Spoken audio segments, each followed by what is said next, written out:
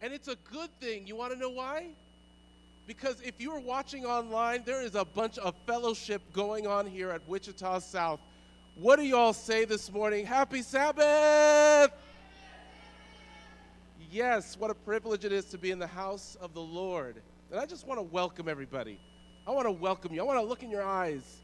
I want to look at your eyes. And I want to say, welcome, welcome, welcome.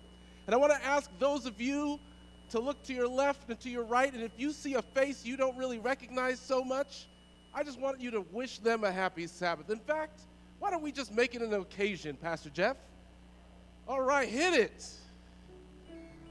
All right, stand up and put a hand out and an arm and shake a leg. I don't know. Wish somebody a happy Sabbath. Walk across the pews. Let's praise God this morning.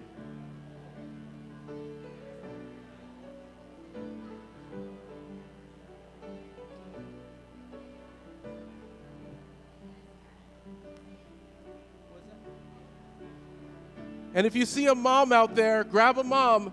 If you see a mom out there, just grab her. Just grab her.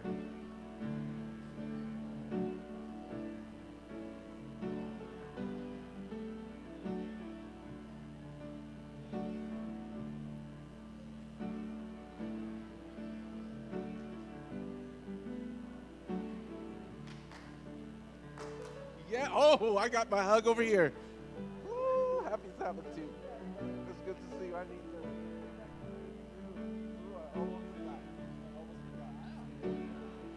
to. Yes, no one gives a hug like Brother Fox over here. Amen.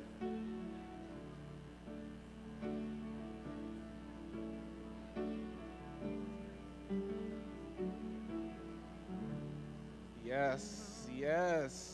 This is what the house of God should look like every Sabbath. In fact, when we get home, by and by, on the other side of eternity, where we're going to be sitting at the welcome table, it's going to be just like that. The chatter, the noise, the laughter, the hugs. This is exactly what we have to look forward to when we see Jesus again. Amen. So I hope you were able, in the midst of welcoming one another, I'm hoping you were able to grab a mom. Could I see the hands of the moms in the house of God this morning? Where are the mamas? Where are you at, mama? I see you. Yes, I see you. I want you to reach over to, I heard someone in the back, reach over to a mama and just give her a little half hug and say, happy Sabbath and happy Mother's Day. Grab a mama. Don't leave them alone.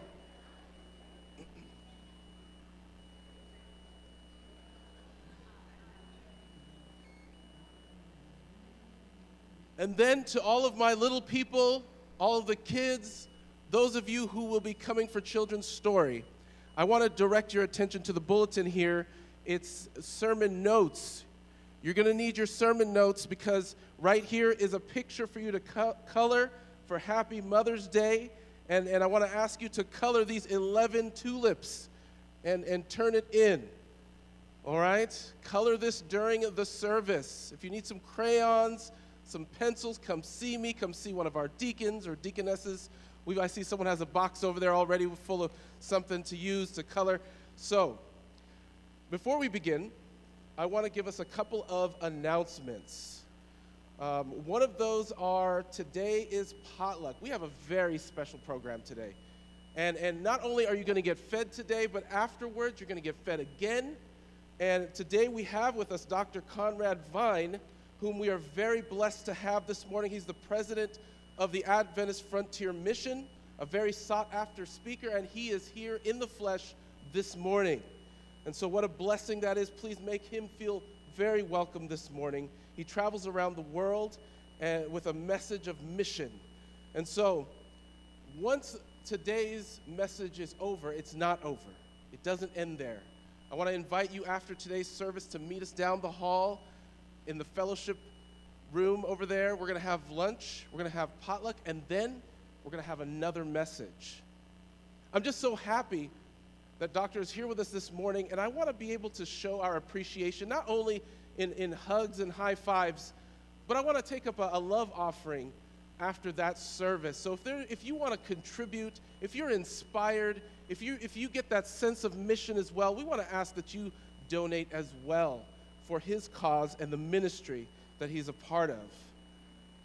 Finally, a couple more things here is All-Star Night. I want to see how your free throw is. Brother over here, how's your free throw? You have a good free throw? How's your... Okay, I was just checking. He said back in the back, he said, okay, he's got a good free... We're going to need that because tonight, after sunset, come by to support the 8th grade class for their trip they're going to be taking. So you can come, and even if you don't have a very good free throw, come see us and play some basketball, fellowship with us, and support the 8th grade class through snacks and things of that nature. I also want to recognize our graduates at 10:30 a.m. May 14th in the fellowship hall. Bring a card to celebrate our graduates and wish them well as they take on a new chapter in their lives. If you have any other graduates to be celebrated that are not on this list, please let us know. I'm going to read a couple here, but if you've been missed, I need you to wave at me here. I've got, so far for high school, I've got Jaira Marcenaro. I've got Jared Jaid and Jared Marcenaro. I've got Samantha. I've got Isaiah. In the 8th grade, I've got Atticus, and I've got Ava. Are there any names of graduates that I may have missed? I'm looking out into the crowd here. Did I miss any graduates? Graduating from anything? Geneva in the house of God. Yes, we need to see you after Geneva. We need to get you. We need to appreciate you as well. If there are any other graduates, we want to recognize you. This is a milestone, a great accomplishment, achievement, and we just want to celebrate here with our church family.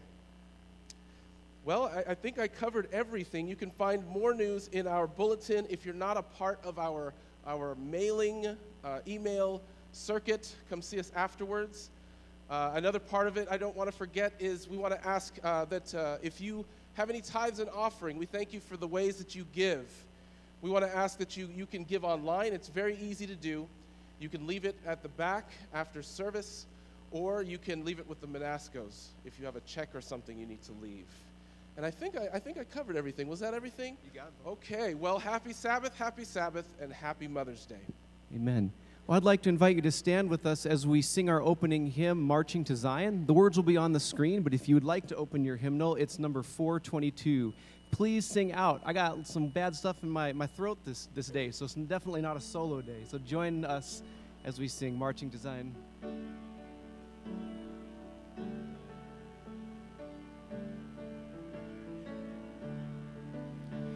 Come we that love the Lord, and let our joys be known.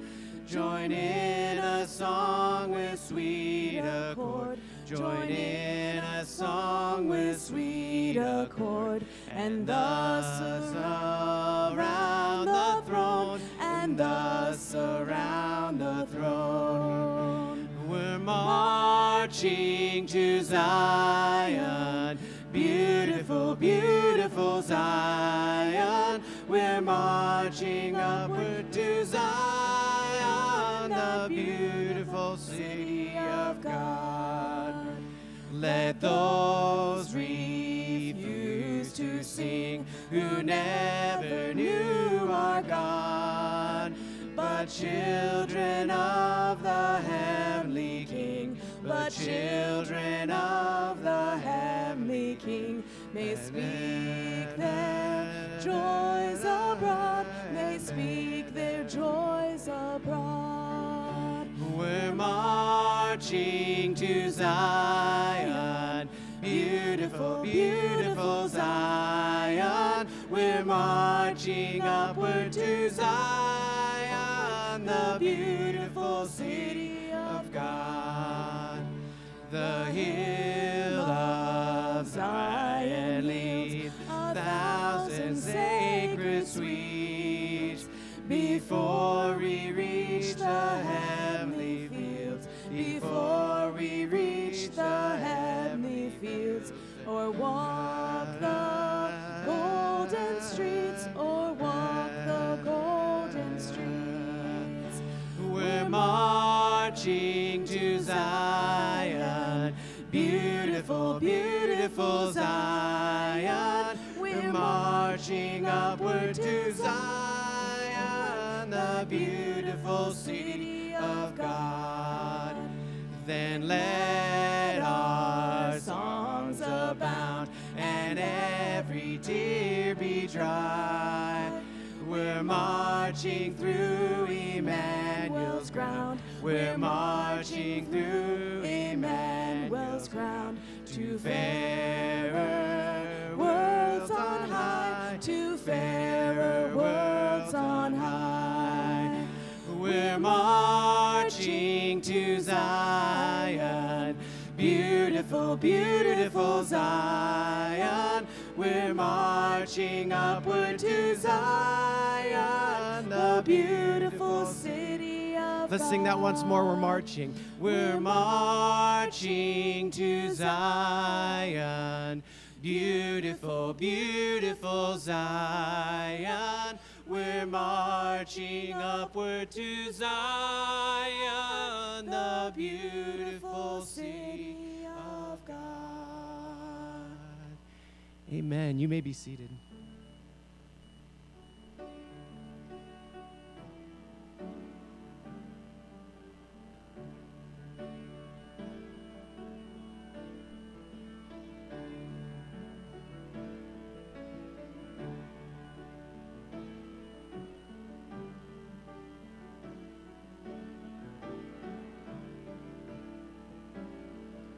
There is a Redeemer. There is a Redeemer, Jesus, God's own Son, precious Lamb of God, Messiah, Holy One. Thank you, oh my Father, for giving us your Son and leaving your Spirit till the work on earth is done. Jesus, my Redeemer, name above all names, precious Lamb of God, Messiah, hope for sinners slain. Thank you, oh my Father, for giving us your Son and leaving your Spirit till the work on earth is done. And when I stand in glory, I will see his face, and there I'll serve my King forever in that holy place. Thank you, oh my Father, for giving us your Son and leaving your Spirit till the work on earth is done. Thank you, oh my Father, for giving us your Son and leaving your Spirit till the work on earth is done.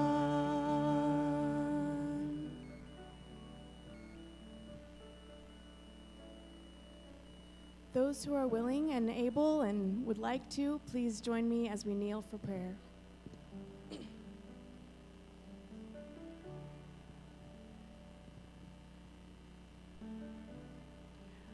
Lord, we give you thanks this morning for a beautiful Sabbath.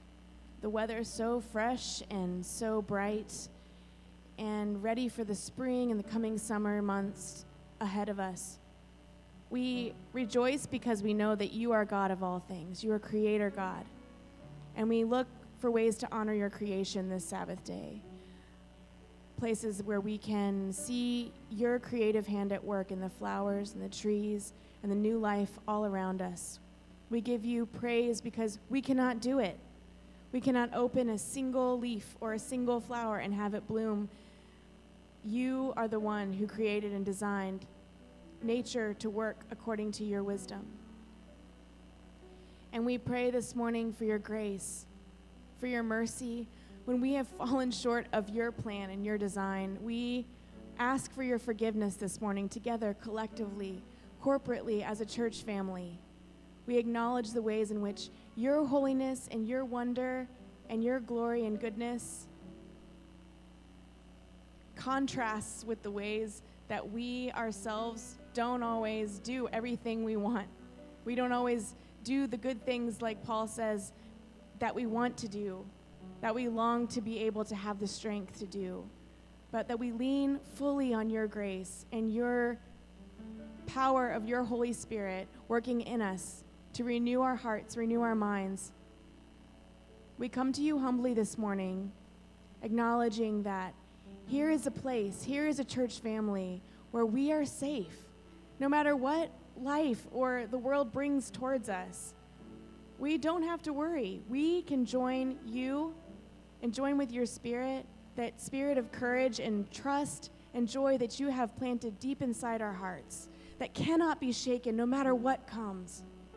That this is a place where we can come and trust in you and know that we have a merciful and gracious and kind Redeemer, name above all names, that we lean upon.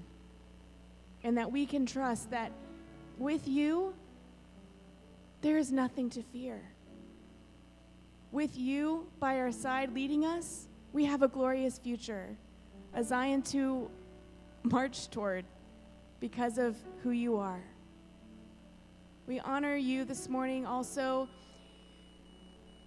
on behalf of those in our family that aren't here this morning, that can't come because of physical ailments, or maybe are just hesitant to come for whatever reason that might be. We just pray that your spirit can be very close and that you can give us wisdom and courage to make sure that we are your hands and feet in this world, that we are doing the things we talk about, that we are acting and serving on behalf of you, the good God that has put your spirit in us, that we are so grateful for this morning and celebrate.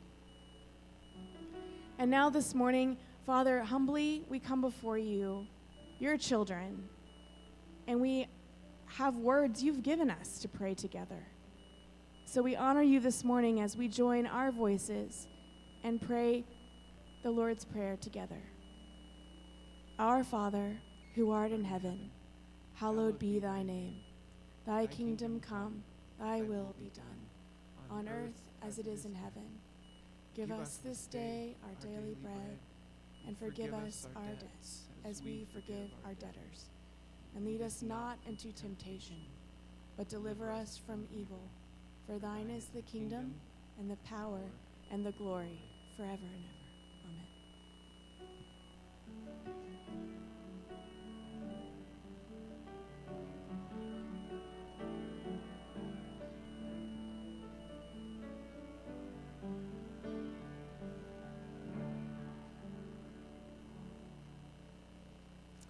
It's now time for a children's story. Our children will come around and look at you until you hand them some money. And all of that money is going to go to Christian education right here at our church school at Waka. So get ready and have the kids come up.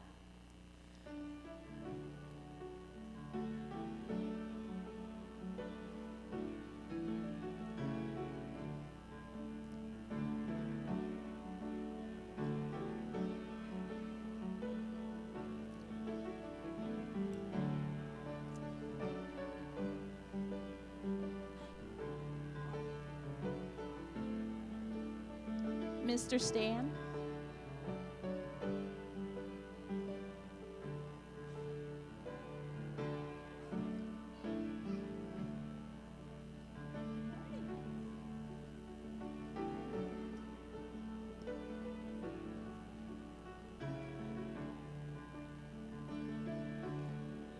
I need you to go sit by Miss Heidi and she'll tell you what to do.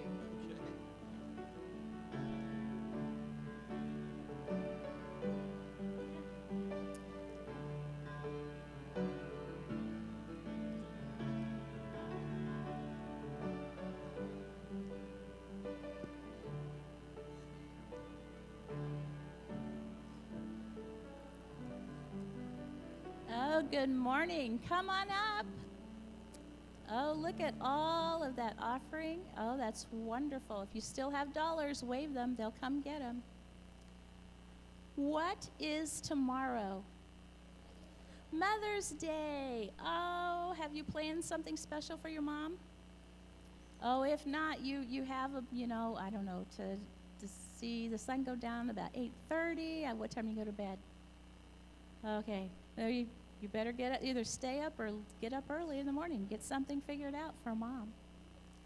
Okay. So what we're going to do is a little trivia about moms of the Bible. So in here I have some kids' names of children in the Bible.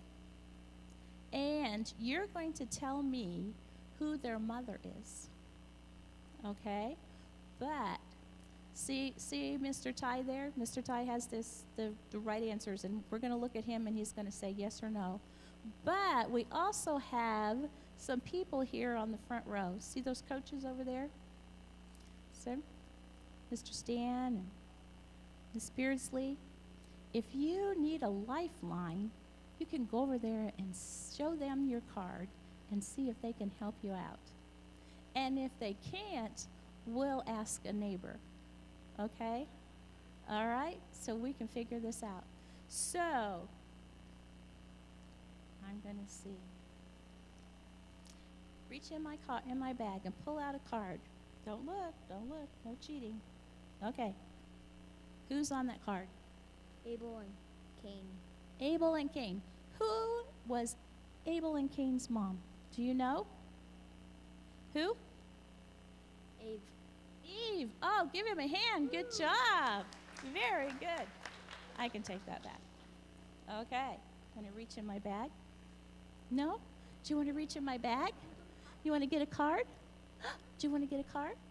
Oh, no. Okay. We'll help. Do you want to get a card? No. I have no takers. You'll take it. Okay. Good job. Will you take a card? Oh. Okay. Who's on the card? Isaac. Who was Isaac's mom? Do you don't know? Go ask your friends. Go ask.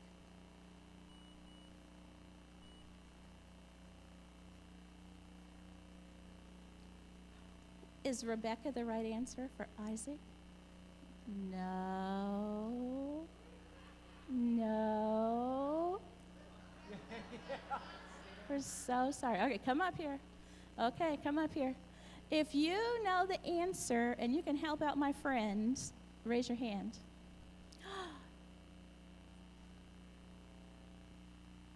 It was Sarah. Was it Sarah Ty? Oh, give her a hand. Good job. All right, let me take that one. All right. Yeah. Will you help? Okay, it's okay, Stewie. I'll be right there. Okay. Can you take one? I know they're kind of stuck together. Oh, who's on your card? Oh. It says Ishmael. Do you know who Ishmael's mother was? Who? Your mom? We won't go there. Okay. Friends, do you know who Ishmael's mom was? Did you know? Oh, no. Hagar. Is it Hagar? Is that right? Oh, good job. Oh, you want to try? Okay. Good job. Oh, did you get one? Oh, I know there's lots in there. Take Jacob and Esau. Who was Jacob and Esau's mom? Do you know? Rebecca? Rebecca. Is Rebecca right? God, give him a hand. Good job. Thank you. Oops. Are you going to keep it? Okay. Can you take a card? See, it's really not so scary. We have lots of help. Who's on your card? Timothy. Timothy, New Testament. Do you know who Timothy's mom was? Go ask your friends.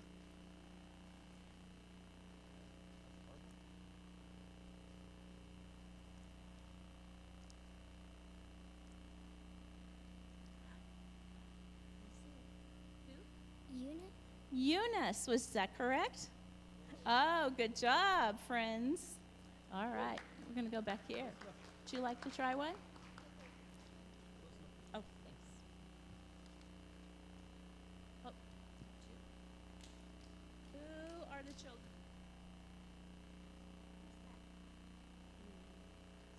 Jesus. Who's Jesus' mom? Do you know Jesus' mom's name? That's right. Good job. All right. Would you like to choose a card? No? Can I have Marty choose a card for you? And you can help, you and Marty can work together, okay? Who's that? Oh, man, this one's hard. Okay. Milan, Chilean, and this is a little extra. The daughter-in-law's name was Ruth. Do you know who that is? Do you know who that is? Ask your friends. Okay.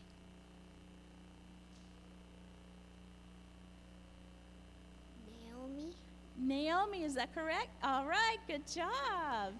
Good job. You want to do another one? Okay. Okay, we'll make this one our last one. Okay, who did you get? Moses. Moses. Do you remember who Moses' mother is? Was? Still is? Ask your friends.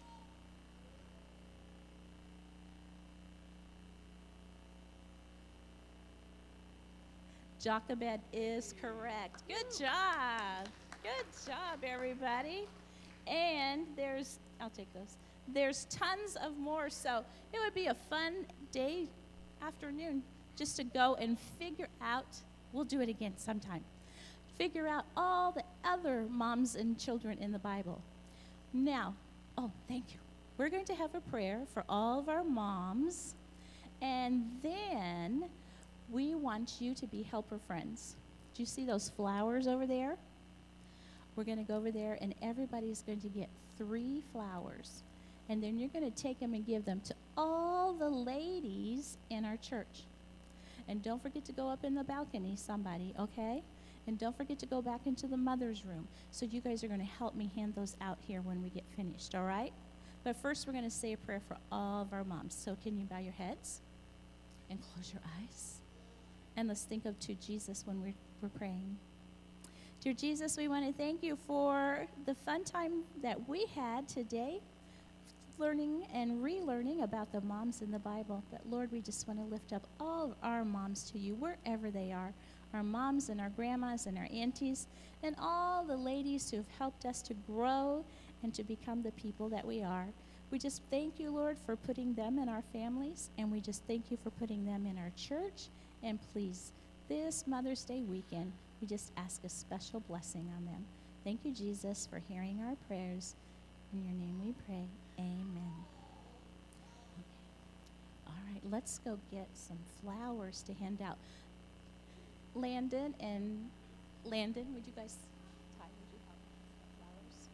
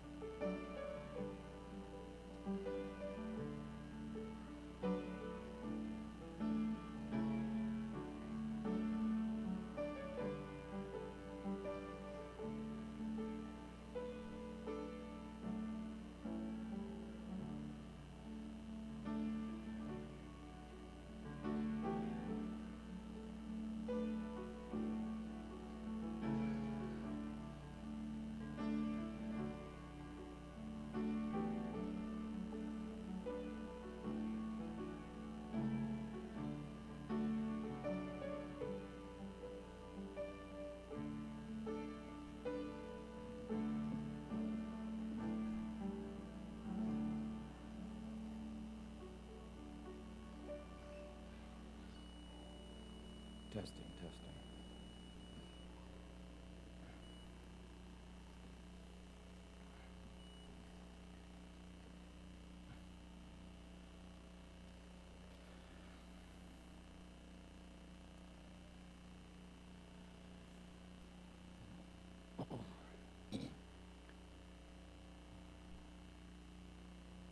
I'll just wait for our children to hand out the remaining flowers.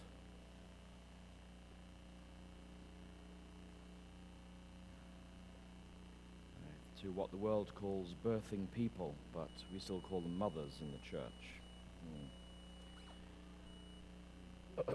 Our scripture reading today is taken from Genesis chapter 16, verses 1 and 2. I apologize to the gentleman on the screen there.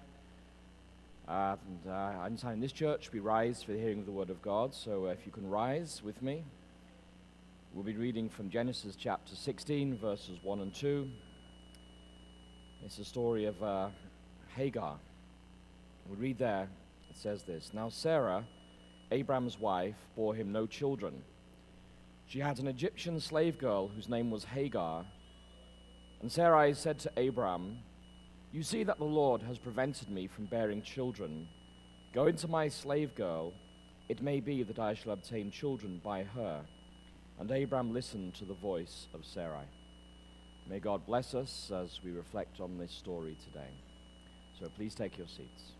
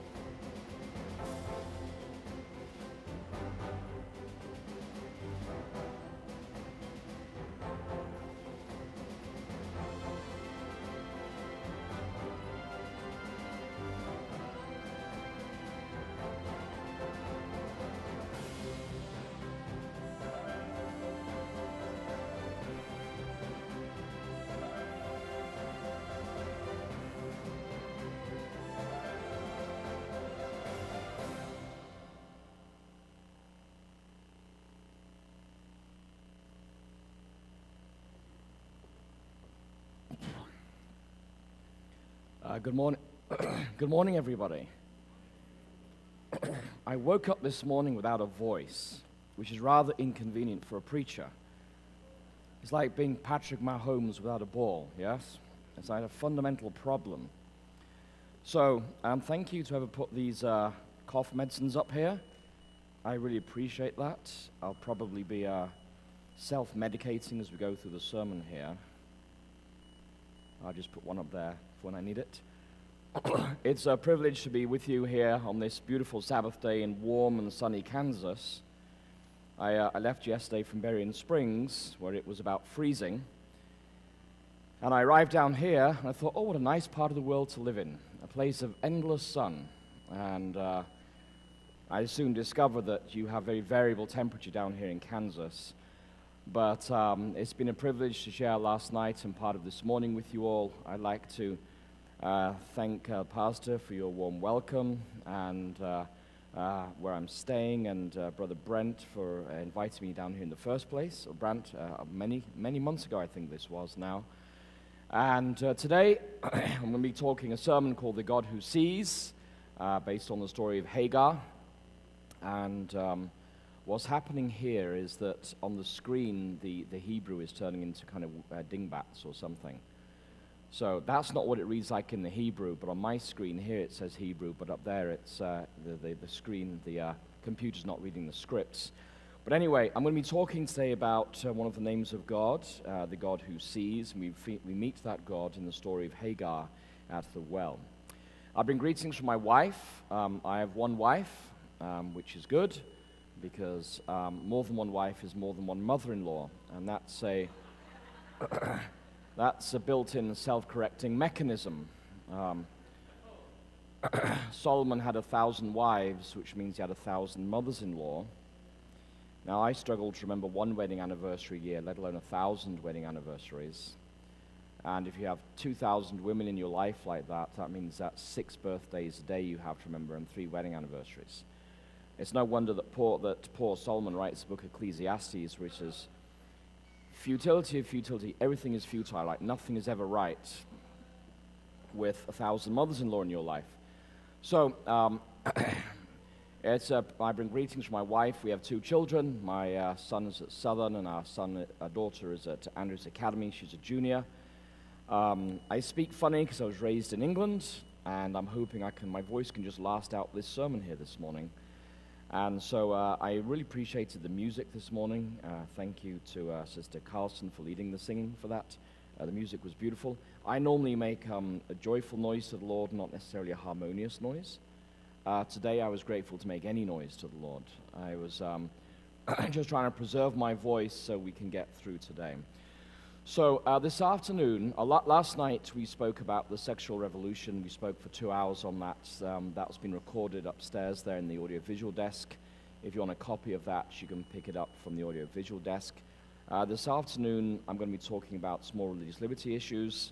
I'm going to be talking about some of the other revolutions that are taking place in front of our eyes. One is the revolution involving our money and what digital currencies mean for religious liberty. I'll also be talking about the revolution in human biology and what is known as transhumanism, or humanity 2.0, which is happening in front of our very eyes. And I'll also be talking about the 4th industrial revolution and what that means for us, because we are now starting the 4th industrial revolution. And each of these revolutions has a profound impact on our religious and civil liberties. So I'd invite you to come back today after potluck. We'll be talking about those 3 revolutions that are taking place in front of us, and understanding what they mean for us. And the bottom line is this: with every passing day, the coercion of conscience of Revelation 13 becomes more and more technologically feasible. That's the basic message, that the architecture for people being cut off from buying and selling globally at the touch of a button is almost in place. Technologically, we're almost there. And so we've just gone through a crisis of conscience with the COVID pandemic. We've all responded to it in different ways. And there's going to come another crisis of conscience upon our world, and that crisis of conscience will be of a measure we've never seen before. And so it's important for us to think about these matters before that crisis comes, because your character is not made in a crisis. Your character is revealed in a crisis for what it already is. And so the decisions that you and I take today and through these coming months and years, they're actually molding our characters and preparing us for that final crisis when it breaks around the world. So we're going to start today. Our sermon, though, is going to be called The God Who Sees. This is not a religious liberty sermon. It's just a more general sermon. And I love the names of God because each name of God is a window into his character. So bow your heads with me and invite the presence of the Holy Spirit. Dear Heavenly Father, I thank you for the privilege of standing and sharing your word with your people here in Wichita, Kansas. Father, thank you for bringing us to this house of praise and prayer on this Sabbath day. We thank you for the sun that is shining. We thank you for the transition from winter to spring. We thank you that your promise to Noah, that there will be seed time and harvest and heat and cold and night and day as long as this world shall exist. We thank you, Father, that promise is playing out in front of our eyes today. Thank you, Lord, that you are faithful to this planet in rebellion. And today, Lord, we come into your house asking to hear your voice speaking to our hearts. Lord, we've probably imbibed many hours of social media this week, but I ask you that it be your voice that is heard today and the voice of no one else. I pray, Lord, for the protection of your angels upon this house of worship, and I pray for the presence of your Holy Spirit. In the name of Jesus I ask. Amen. I gave this example last week when I was preaching in North Carolina, but when you stand up to preach these days, you have to get to the point. And what do I mean by that? So when I was a pastor, I did a remote rural district in northern Minnesota, and I had let's say I had 300 members in my congregation. I'm just doing the math in front of me here. 300 members, each of whom is imbibing a minimum of 4 hours of social media or godless content on a daily basis. Do you think that's fair? By the time you drive to work and back, you're listening to talk radio or NPR or whatever you listen to. You may have music playing in the background. You may watch a movie. There are things that we as Adventists, many Adventists do. So your average Adventist is spending at least 4 hours a day on social media. Or let's call it this way. This is secular content that's shaping your worldview, whether you like it or not. So 3 times 400, 300 times 400, that's 1,200. There's 1,200 hours of secular content is going into your members' minds on a daily basis. Now, assuming that your members watch nothing or listen to nothing on the Sabbaths, that gives them about 313 days of the year. So you times that 1,200 by 313, you get to about 375,000 hours a year are going into your members' minds and brains of secular influence that's shaping how your members think, whether they like it or not. And bit by bit, the members start to reflect the secular culture in the world around us. So when you stand up to preach as a pastor, if you're in a 3-church district, and here you're blessed, you have like a kind of a 1.5 church district, or I'm not sure quite how it works here, but anyway, if you're in a 3-church district like I was, you have 52 Sabbaths in the year, and you take away 2 Sabbaths for camp meeting, that gives you 50 Sabbaths, and you take away 3 Sabbaths for vacation, that gives you 47 Sabbaths, and you take away 4 Sabbaths for communions, actually 16 Sabbaths for communions, that gets you down to 31 Sabbaths left. And you divide that by 3 congregations, you're basically, if you're lucky, in each congregation 11 times a year. And if you're going to preach for 45 minutes, that means that you have about, let's say, 8.5 hours of sermon material. And if your members ask you to preach the same sermons in the different churches, you do a series, let's say the story of Abraham or the story of Paul or something like that. Basically, you have about 8 or 9 hours a year to counteract almost 400,000 hours of secular influence in your members' minds. So you just do the math, and you realize that these days we cannot afford to stand in the pulpit and talk about warm fuzzies or sweet nothings. Time is too precious, Satan's attacks are too fierce, time is too short, and you and I are too precious to God to talk about anything but getting to the point. So, as a preacher, you have a responsibility before God to make sure that when you stand in the pulpit, you have a message for that congregation from the Lord for this day, and it's a message that's not like a scattergun or a shotgun, it's a message like a sniper's rifle. It's going to hit home to the point. It's going to touch people's hearts and minds, and people are not going to go home and, they're going to go to potluck and we eat the food, and sometimes we dine on the flesh of the preacher as well. But people are going to go home and they're going to have a change in their life. So we don't just come and have a spiritual feast and go home. We come and God changes us in the process. So the assumption behind this sermon, or all the sermons we hear in the pulpit, is that each one of us will get up from hearing the word of God a different person to the person that came in this morning. So I'm challenging you today that if you hear the Holy Spirit speak to your heart, convicting you about something, don't harden your heart, don't quench the Spirit. Listen to what the Spirit is saying to you and go home and put it into practice in your lives. Because time is too short and your soul is too precious, and you don't know whether you're going to even make it home today in your car. So we can't beat about the bush. We have to get straight to the point on certain matters. So this sermon I'm preaching today, I wrote it about 4 weeks ago. I wrote a series of sermons on the names of God. This is one of those sermons. I was going to do another one, Jehovah Nissi, the Lord our banner, which is the story of Moses sitting up on the hill while Joshua is fighting the Amalekites in the valley, and he has Aaron and Hur holding up his hands. And whenever the hands were lifted up and the hand was holding up the staff of God, the Israelites were winning the battle. And whenever the hands came down, the Israelites were losing the battle. And the point about that sermon is, that word Jehovah Nissi, or Yahweh Nissi, that word Nissi means a banner. But it's also when Moses lifted up the serpent on the rod, that was also the banner. It's the same word. And then you go forward to John 12, that if I am lifted up, I'll draw all men to myself. And so the point about that sermon is that when Jesus is lifted high in a congregation or in a city, the gospel goes forward. And when God's followers do not lift Jesus high, then the gospel retreats. But we're going to look at another name for God, and it's this one here on the screen, the God who sees, El Roi. And names have meanings. Would you agree with me? Yeah, names have meanings. So in England, we had a bunch of kings. I'll give you their names, and you can get an insight into what those kings were like. We had a king in the Saxon era, about 600 AD, called Ethelred the Unready. Would you like to have lived in his kingdom? No. We had a king who united the Saxons and kicked out the Danes, because the Danes conquered the eastern half of England from the 6th to the 8th centuries. He was known as Alfred the Great. Good time to live under Alfred the Great. We had a king who built Westminster Abbey, or at least built most of it, in about 1000 AD, that's 2100 years ago. His name was Edward the Confessor. He spent all his time in the confessional, and so he invested the wealth of the Kingdom of England in building what we now call Westminster Abbey. He wasn't much of a king, but he was obviously confessed up. Edgar the Peaceable. Not a good name for a king back in the day, to be Edgar the Peaceable. We had a king who conquered us. He was the Duke of Normandy. His name was William, Duke of Normandy, but he became known in history as William the Conqueror.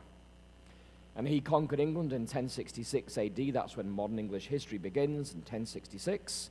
And he did a survey of all of England. It's known as the Domesday Book. That book is still in existence. Every town, every county, every shire who lived there, you can go and read it in the British Library. It's an amazing book, over 1,000 years old, the Domesday Book. Then you had a king called Richard the Lionheart, but he was a Norman, and so he called himself Richard Coeur de Lion, which is French for Lionheart. And he was known as a Lionheart because he spent his time on the Crusades. He didn't spend much time in England. He spent 3 months at the start of his reign, raised enough money, went off to the Crusades, conquered Jerusalem, and on the way home, he was captured by a French count. And I'm not sure if that's the origin of the antipathy between the English and the French, but anyway, he was captured by a French count who charged the English people 2 years' national income, like twice the American GDP of today, in order to free their king. So the English raised the money, ransomed their king, and on the way home, he decided to get his money back, so he sacked a French castle on the way home and was hit in the neck by an arrow and didn't make it home. His name was Richard Coeur de Lion. His brother followed him, who had an interesting name, John Lackland. Would you like to live under the reign of a king whose name is John Lackland? Probably not. Lackland, he was the guy that signed the Magna Carta in 1215. And he was known as Lackland because he mortgaged all the crown's lands to raise French mercenary armies to fight the English barons who were insisting on basic rights. And he lost those battles, so he became known in history as John Lackland. So names reflect their character. And in the Bible, names also reflect characters, do they not? So Abram becomes what in the book of Genesis? Okay, Abraham. And Sarai becomes? Okay, and Simon becomes Peter. And Jacob becomes Israel. And Saul becomes Paul. Okay, so when people's names change, it reflects their characters. And when we get to heaven, we see in the 7 churches that when we get to heaven, God will give us a new name that reflects our spiritual experience. That name will be written on a little white stone. And so God knows your character. He knows your spiritual experiences. He knows the highs and the lows. And he is going to give each one of us a name that uniquely captures and reflects who we are and the journey we made in life. That's a beautiful promise from God. And does this apply to us today? Well, absolutely it does. There's a psalmist, he wrote this, those who know your name in Psalm 9 and verse 10, those who know your name put their trust in you. So knowing God's name is important because God's names are windows into his character. And so if I show you around this church, we have these beautiful stained glass windows. I mean, they're really beautiful, yes? Now, if you look at these stained glass windows from the outside, what do they look like? Pretty much nothing. It's kind of like gray nothingness. They look kind of dirty. But when you come into the church, those gray dirtiness smudges of glass, they're now a source of brilliant illumination. And it's like that with the names of God. When you're outside the kingdom of God, the names of God have no meaning for you. But when you come into the kingdom of God, the names of God, and there are many names of God, they are a source of illumination into a part of his character. And so when we know God by his names, each name is a promise for us. Sometimes it's a command, but it's generally a promise. And it's a revelation of an aspect of God's character that we need to hear from time to time. So when you pray or have your devotions, don't just say, oh dear Heavenly Father, Abba Father. Start mining the scriptures for the names of God. Because there are times when you need to pray to him as the good shepherd. There are times when you need to pray to him as a consuming fire. There are times when you need to pray to him as the Lord our righteousness, Yahweh Tzidkanu from the book of Jeremiah. And so learning the names of God actually enriches your devotional life and builds your faith because you understand more about his character. So there are some names of God that most of us are familiar with. El Shaddai, you've heard that? It means God Almighty. Abraham gave that name to God in Genesis 17. Then you have Jehovah Jireh, yes? That's the story of Abraham going to sacrifice Isaac on Mount Moriah, and the Lord will provide. The word Jireh is translated into English as provide, which is a Latin phrase. It means that God sees into the future, and when God sees into the future, he knows what your needs are in the future, therefore you can trust him today. So the word to provide is providere in Latin. The God who we serve sees your future and he knows what you need to survive into the future. Jehovah Rapha, Exodus 15, is the Lord who heals. Beautiful name for God. When you're struggling with a terrible diagnosis, praying to Yahweh Rapha or Jehovah Rapha, however you pronounce it, the Lord who heals. The Lord my banner, Exodus 17. The Holy One of Israel, Leviticus 19, Kadosh Israel. God is a holy God, and he calls us, his people, to be likewise holy. And he tells us in the book of Exodus what it means to be holy, and what God means by holiness is a direct rebuke to what is happening in America today. We are called to be holy in all aspects of our lives, not just what we do with our bodies, but what we allow into our minds and to pass from our tongues. The Lord is my shepherd. Psalm 23 is a name for God. It's not a description, it's a name for God. Yahweh Roy. The Lord our righteousness is another name, and we could go on, but we're going to look today at El Roy, the God who sees, which is the story of Hagar at the well. And so next slide, what we find if you look at any movie in America today, any movie from Hollywood has basically 3 components. You have a situation, followed by a complication, and then the rest of the movie is the resolution. Does that make sense? Every movie you ever read has that kind of basic plot, those 3 components. And many novels follow the same situation. Solzhenitsyn doesn't follow that. Dickens doesn't follow that. The greatest writers in history do not follow situation, complication, resolution. They're much more complex than that. But overwhelmingly, any movie you watch, most modern novels will include a situation, a complication, and the resolution is where the hero of the plot comes out. And so we find this basic structure in many of the stories of the Bible, including the story of Hagar. So next slide, we come to the situation of Hagar, and we're going to pick up the story. I'm going to show you the text on the screen. If you want to be looking in your Bibles, that's great, but I will be showing the text on the screen here today. We're going to pick the story up in Genesis chapter 12, verses 1 through 4. And this is the situation that Abraham and Sarai found themselves in. And it says there, now the Lord said to Abraham, "Go from your country and your kindred and your father's house to the land that I will show you. I will make of you a what? A great nation. And I will bless you and make your name great, so that you will be a what? A blessing. I will bless those who bless you, and the one who curses you I will curse. And in you all the what? All the families of the earth." That is, every family here today and every family in Wichita, Kansas shall be blessed.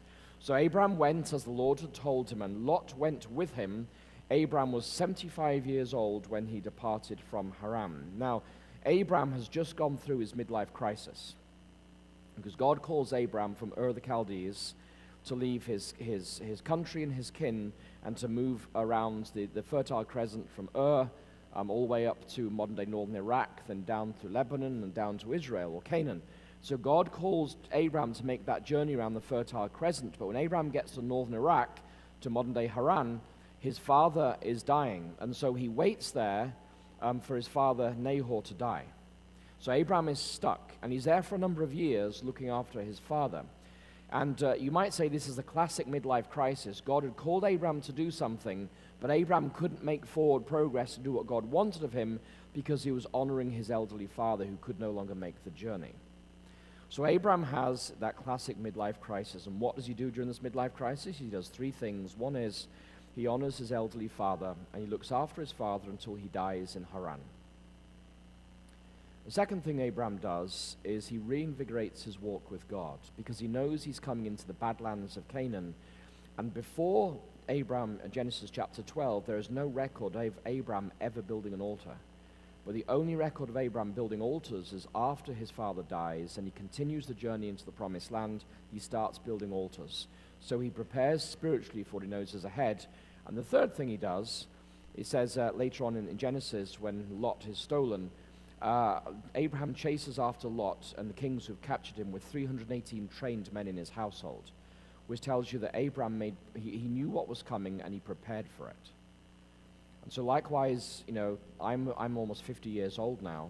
I'm getting to that stage of life where I need to think about caring for my elderly parents, where I know that there's a retirement coming up ahead if Jesus doesn't come soon.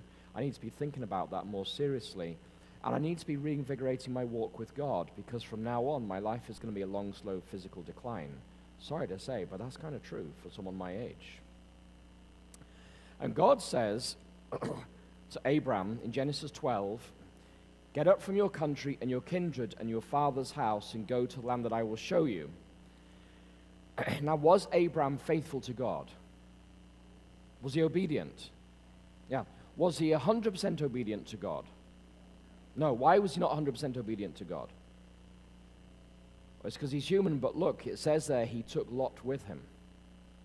God had said, "Leave your country and leave your family and go to the land that I will show you, and you're going to have many children," but Abraham is 75 years old, and he's not quite sure he's going to have kids, so he takes his nephew with him because he thinks his nephew will be his descendant. And so Abraham takes Lot with him. Lot is his kindred, it's his nephew. And even though God has said, "Leave your father's house behind and leave your family behind," Abraham was kind of hedging his bets as he left Ur, then Haran, then goes to Canaan. He's hedging his bets because he's not quite sure that he's going to have kids. So he takes Lot with him. So Abraham is now 75 years old. And 1 year later, oh, I've lost a slide. Look at that. All right. So 1 year later, he comes down. God appears to him again in Genesis chapter 15. And in Genesis chapter 15, Abraham says to God, "Eliezer, my servant, he's going to be my heir." So first of all, Abraham thinks God's going to fulfill his promise through Lot. Then in Genesis 15, he says to God, "I have no children, but my heir will be Eliezer, my servant from Damascus." So Abraham's kind of hedging his bets with God's promises.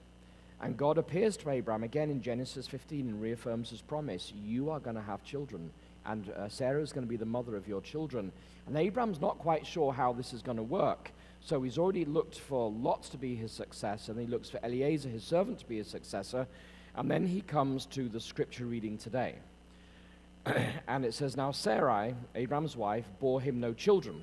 So Genesis 15 ends with God saying to Abraham, you're going to be the father of many peoples through Sarah.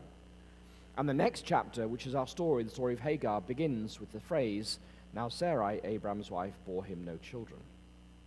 So how is God going to fulfill his promise to Abraham? Well, Sarah had a slave girl, and this chapter starts with the barrenness of Sarah. It's an interesting verse, chapter 16 and verse 1, because it starts with the word Sarah, and it ends with the name it begins with the name Sarah and ends with the name Hagar, and Abraham is caught literally in the middle between these two women at the start of this story. Like the way the Hebrew is written says there's Sarah, and there's Hagar, and there's Abraham stuck in the middle. You have two women in this story. One is old and infertile, the other is young and fertile. One is free, the other is a slave. One is from modern-day Iraq, the other is from modern-day Egypt. One has authority, and the other is in a position of subservience. And you may ask yourselves, how did Hagar come into the family of Abram? Well, if you turn to the next slide, before this, in Genesis chapter 12, if you can go to the next slide, brothers, thank you.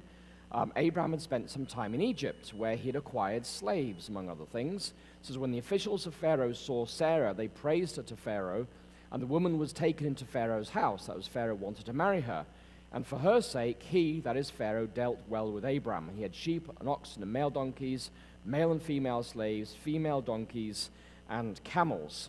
So during his time in Egypt, Abram had acquired great wealth, including animals and including slaves, including, we presume, Hagar entered his household at this time.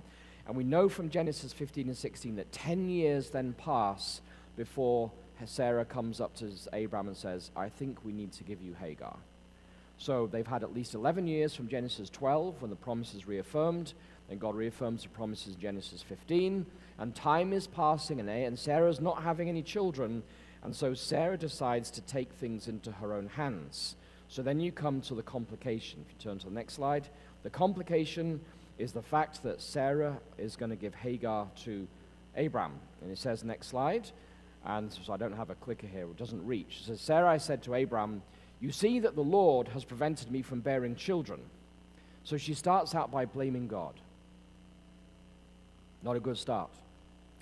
You see that God has prevented me from bearing children, like he's promised in Genesis 12, and he's promised in Genesis 15, but so far it hasn't happened.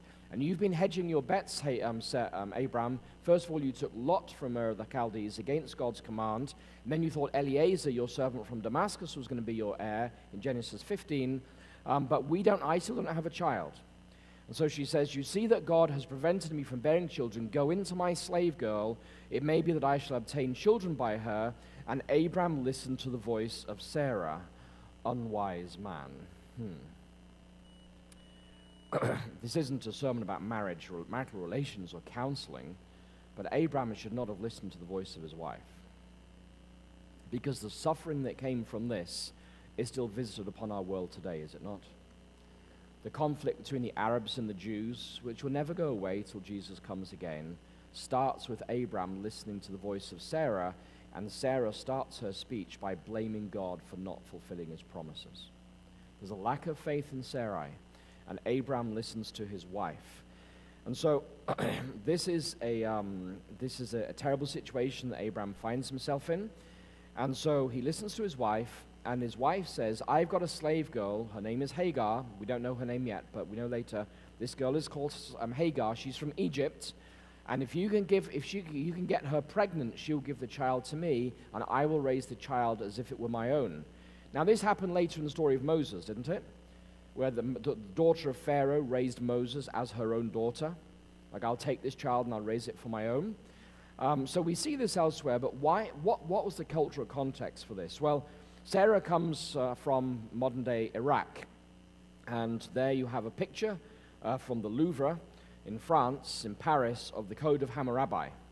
It's the most famous legal code in the world.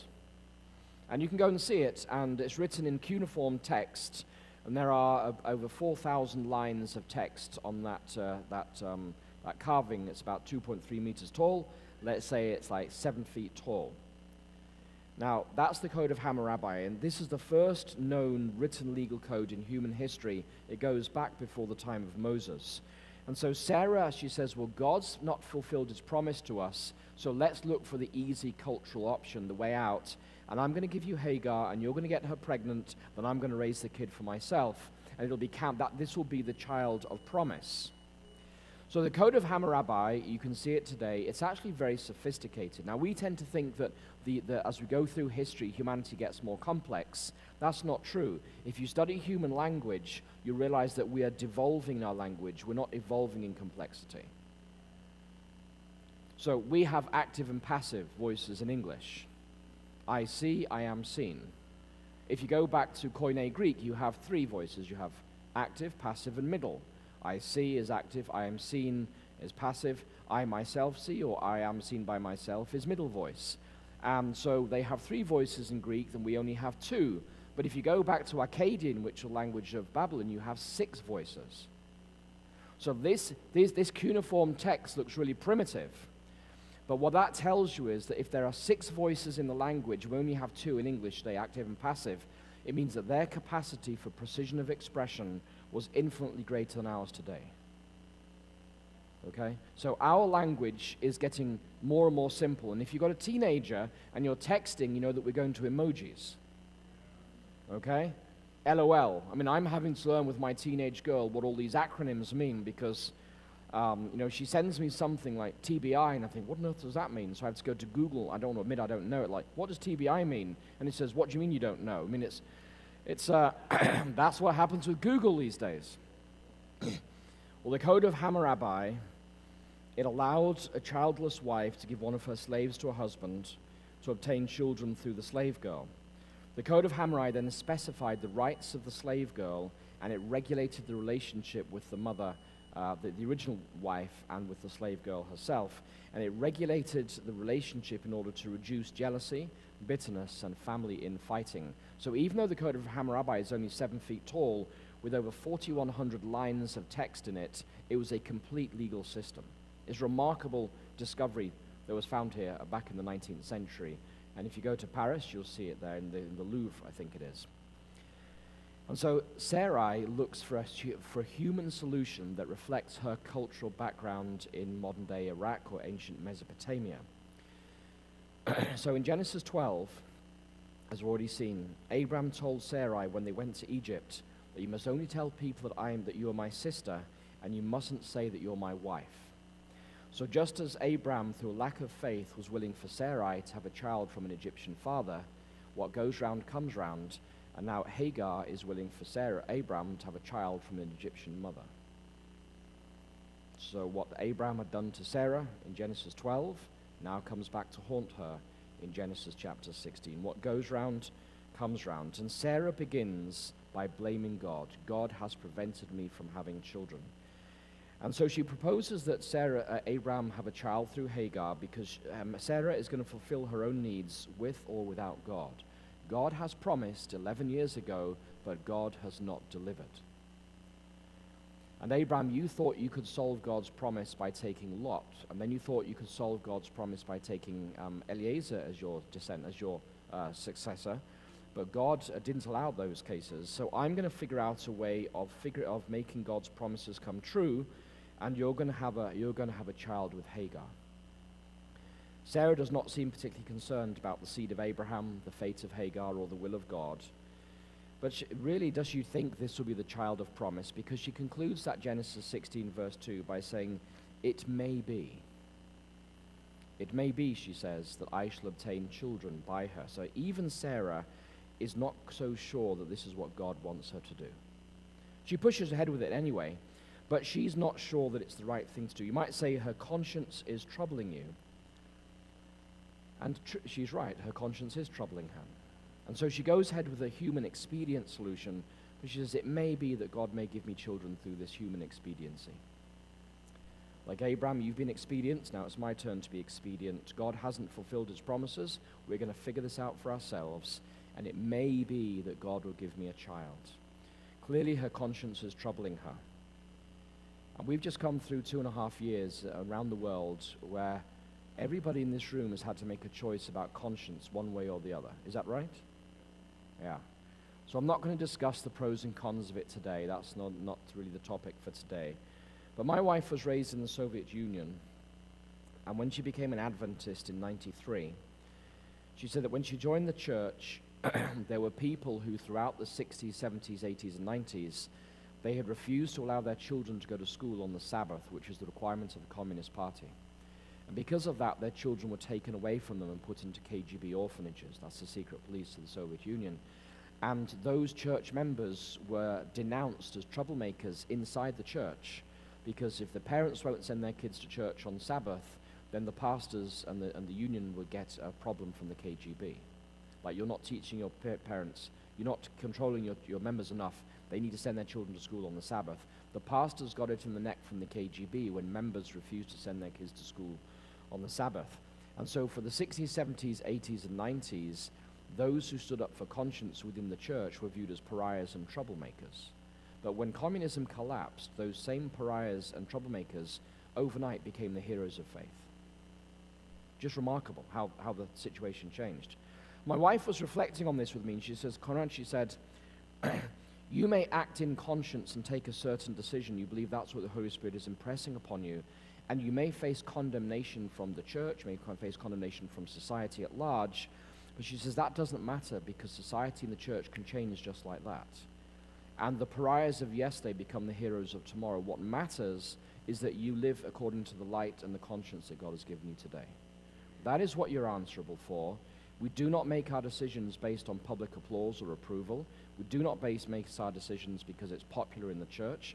Each one of us has to make a decision based on the light that God has given us, the life situation we find ourselves in, the understanding that we have in the scriptures and the spirit of prophecy. And then we are to respect each other's decisions. Because different people come to different conclusions. They're honestly held in different conclusions. It doesn't mean that somebody's right and somebody's wrong. It genuinely means that they have come to an honestly held different conclusion. So for instance, let's take the vaccines for a minute, and this is kind of a divergence here from what we're talking about. If you have a universal vaccination policy, where does the burden of risk fall in the society? It falls on the children. Why?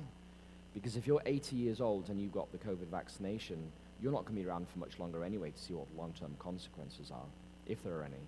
But if there are going to be any long-term consequences, it's going to be the children who will suffer those for the rest of their lives. So a universal vaccination policy is unethical because it has a disproportionate shifting the burden of risk on the children who have no say in the process. You follow me on this? So the point about this is we are to act in harmony with our conscience regardless of what society or the church tells us, because we are accountable to God for our consciences. Our accusing or excusing thoughts, the conflicting thoughts of the mind, says Romans chapter 2, in the final judgment, it is the conflicting thoughts of our minds who either accuse us, that means you lived against your conscience, or excuse us, that means they will be the means of God's grace because we lived with our conscience while we were here on planet Earth. So Sarah is not living according to her conscience. What she proposes may be culturally acceptable, we come to the next slide, but it went against God's express will for marriage.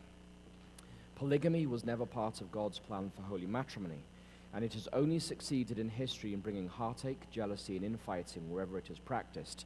And when we talk about polygamy, we tend to forget in the West that there are many, many different kinds of marriage out there that is more than just like a man and a woman. So for instance, in Nepal, rural Nepal, where land is scarce because of the Himalayan mountains and it's hard to raise a child, you have what is known as polygyny. Polygyny is where you have one woman and multiple husbands. Polygamy is where you have one man and multiple wives. That's what we normally think of as when we think about these things. But polygyny takes place where you have one woman and multiple husbands. because nobody knows who the father of the child is, and because resources are so scarce to live in, multiple men are working to support that woman and her child. So as you go around the world as a missionary, you get to see there are very, very different structures of marriage in different parts of the world. But the bottom line is this: whenever we ignore God's revealed will, problems inevitably arise. And Abraham listened to Sarah just like Adam listened to Eve. Now, there are multiple allusions in this verse, Genesis chapter 16 and verse 2. There are multiple connections with Genesis 3, the story of Adam and Eve taking the fruit and giving it to her husband. So in Genesis 3, it says the woman said, and Genesis 16, verse 2 says Sarah said. In both verses, it reads she took in the Hebrew. In both verses, it says she gave to her husband. In both verses, Adam and Eve and Abraham and Sarah, it says he listened to the voice of his wife. In both verses talk about the seed and something being good in her eyes. And in both stories, God comes looking for the victims. There are multiple allusions between Genesis 3, Adam and Eve, and Genesis 16. In both cases, you have a husband and a wife who know what God's will is, but they somehow choose to figure out their own way in life. And therefore, there are massive implications for the human race. When we choose to operate outside of what we know to be God's revealed will, we should not be surprised when things start going wrong. And if things start going wrong in your life, it may be worth asking yourself and doing a self-audit and saying, am I living in harmony with God's revealed will? And oftentimes we realize that we're not. Oftentimes we say, well, I know that's what my mother or my father taught me, but we're somehow wiser than that these days. I read it somewhere in the Bible, this is a sin, but God will understand. I have extenuating circumstances. Psalm 127 verse 1, you see the verse on the screen, says, unless the Lord builds the house, those who build it labor in vain. So when we want to have a strong family and a strong marriage, we need to build it in harmony with the principles that God has given us within the scriptures. The word house in the Greek is oikos. We get the word household from that. The English word economy, the national economy, is the national household. And so whether you manage your household well or you manage the national economy well, there are principles that apply to the economy, and there are principles that apply to the household, and also to the household of faith. Now, next slide. Isaiah chapter 5 discusses, what happens in nations where they do not build their nation according to the principles of God that we find in Scripture. Ah, or woe, you who call evil good and good evil, who put darkness for light and light for darkness, who put bitter for sweet and sweet for bitter. It's a good description of the West today. That right is celebrated, right is that which is biblically right is denounced as being hate speech or a hate crime. That which is biblically immoral is celebrated as being the new way to live. And if you speak against it, you will be destroyed or cancelled. And so we are consciously and willfully rejecting our back on a biblical heritage in the West, and the inevitable harvest will be bitterness and pain for generations to come. The ripple effect of sin is tragic. When sin enters your relationship, or there's a cherished sin in your life, it will spread from yourself to those nearest and dearest to you. It affects your relationships, and it can spread and pollute all around. Sin has a ripple effect. So does righteousness. Turn to the next slide, brother. Exodus chapter 34 is a beautiful promise. This is the character of God, and this is God passing before Moses, and God says to Moses, the Lord passed before him and proclaimed, Moses says to God, show me your glory, and God says, well, my glory is my character, and this is the character of God. He says, the Lord, or Yahweh, a God merciful and gracious, slow to anger and abounding in steadfast love and faithfulness, keeping steadfast love to the what generation? 1000th generation, forgiving iniquity and transgression and sin, yet by no means clearing the guilty, but visiting the iniquity of the parents upon the children and the children's children to the what generation? The 3rd and 4th generation. That is, sin has a ripple effect. That when you engage in willful, deliberate sin in your life, it will affect your children, whether you like it or not. A father who is an alcoholic is in all likelihood going to see his son become a what? Alcoholic. A father who beats his wife, in all likelihood, what's going to happen to his son? Will he beat his wife? Yes, he will. The sins of the fathers are replicated from generation to generation. But this verse tells us that God is merciful, that he limits the harm of sin beyond the third and fourth generation, but those who are in a covenant relationship with God, God keeps chesed, that is steadfast love. It's the most wonderful word of the Old Testament, chesed. It means God's covenant faithfulness, God's mercy, his faithfulness to fallen humanity. God keeps chesed, or steadfast love, to the what generation? To the 1000th generation. That is, you can change your family tree, and you can stop and break the cycle of the from father passing on the sins to the children. You can break that by entering into a covenant relationship with God and asking God that no longer will the sins of the fathers being passed on to the third or fourth generation, but the righteous relationship of the father with his heavenly Father will result in blessings to 1,000 generations in his family line.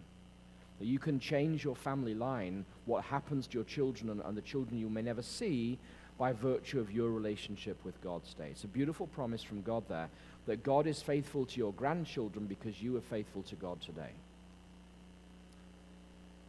So the story goes on. Next slide, Genesis 16, 4 and 5. It says there, so Abram went in to say Hagar, and she conceived, and when she saw that she had conceived, she looked with contempt on her mistress. Then Sarai said to Abram, may the wrong done to me be on you. I gave my slave girl to your embrace, and when she saw that she had conceived, she looked on me with contempt. May the Lord judge between you and me. Wow. I'd be looking for a divorce lawyer. So Sarah says to Abram, there's my slave girl, go and get her pregnant. Abram goes and gets her pregnant, and Hagar's status is transformed. She will be a mother. Maybe she'll be the mother of the promised seed. It's not going to be Lot. It's not going to be Eliezer. Maybe it's going to be the unborn child in Hagar's womb. But something has now changed. Hagar is no longer willing to be treated as a slave. She's no longer willing to be passed around as inanimate meat from Sarah and at Sarah's whim. And so she looks with contempt upon her old, infertile mistress, Sarai. Bitter strife was the result in that family, as today when we ignore the divine blueprint for marriage. Whether it's fornication or adultery or pornography or sexual abuse, each one of these sins leads to profound pain. If you indulge today, you will pay tomorrow. We can't avoid it. I've realized in my life as a pastor that, man, that the number of ladies I meet who have dysfunctional marriages, and when you talk to them, you realize that they were serially abused in their young years. There was an epidemic in the 60s, 70s, and 80s, and there probably still is today. So if you are engaging this kind of stuff, I want to call you today, stop it. Because you are harming for generations to come, causing cycles of damage that you will never be around to see, but there'll be pain for generations if you engage in this kind of behavior. While I was driving to Chicago yesterday for the plane to come here, I was called by somebody who told me her story, and she's from another country, now living in the United States. And after about 15 minutes, I said, look, sister, I just want to get to the point. Were you abused as a child? And then she broke down and said, yes. And everything that happened in her life that went wrong started with that moment of abuse. And her lack of recovery has sent her off into a very different direction in life. So we may indulge today, but we or our children or our grandchildren will pay tomorrow, and it's a bitter harvest. And so Sarah, she turns and blames Abram. I mean, for good grief, why would she do this? May the wrong done to me be on you. Like, Abram, this is your fault. You forgive him. If Abram must be forgiven by saying, like, let's have a time out here, Sarah. Let's just recite the story here. How did this happen? Adam blamed God for Eve, and Eve blaming the serpent. And so now Sarah refuses to take responsibility, and she blames Abram. She knows her mistake, but because sin has entered, right thinking has gone, and the marriage is now torn. Now, next verse, Abram remains utterly detached. Abram is actually no better in the story. Abram says to Sarai, your slave girl, he says, is in your power. Do to her as you please. Then Sarai dealt harshly with her, and she ran away from her. He says, your slave girl is in your power. Can you imagine how callous Abram is?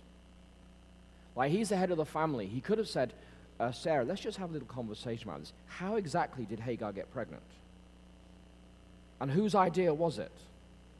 And who was pressuring me to get her pregnant? Sarah. Like, I'm not looking at anybody in particular here, Sarah, but who was pressuring me to get Hagar pregnant? But not a word about that. Abram is utterly detached. He does not refer to Hagar as his concubine, like a second-class wife. He doesn't refer to her as his wife. He doesn't even refer to her as the mother of his child. He admits to having no involvement whatsoever in the whole sorry situation. He doesn't recognize his own involvement. Why? Because when sin enters your life, when sin enters your heart, when sin enters your home or your marriage, it's like starting down a ski slope. And hearts become progressively hardened, and voices become ever more cruel, and words are spoken that should never have been uttered. So the best way to avoid those heartless and cruel words to be spoken is to cut them off at the source, which is the original sinful behavior. So Abram, he doesn't admit any involvement here.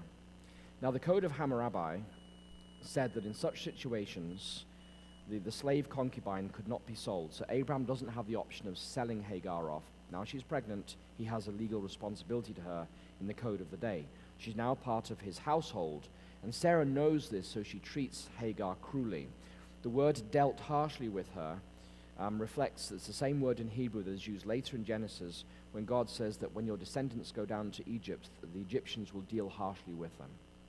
So right now, Abram and Sarah are dealing harshly with an Egyptian, and what goes round comes round. When the descendants of Abram go down to Egypt, the Egyptians will deal harshly with the descendants of Isaac and Jacob. What goes round comes round. So now Hagar is on her own. Abram won't defend her. Sarah is cruel to her. Lot is nowhere to be found. Eliezer, the manager of the household, is utterly silent. And God is nowhere. So this pregnant teen is on her own.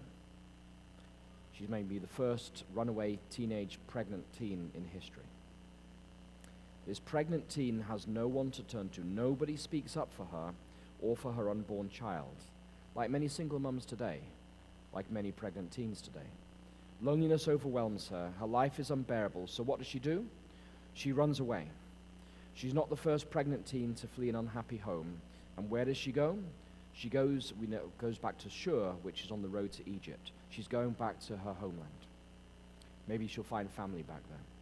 And so this lonely teenage girl runs away from Abram. In the process, Hagar lost her home and the father of her unborn child. Sarai lost her maid. Abram lost a wife, and he lost an offspring, possibly even the child of promise, and the home was torn apart.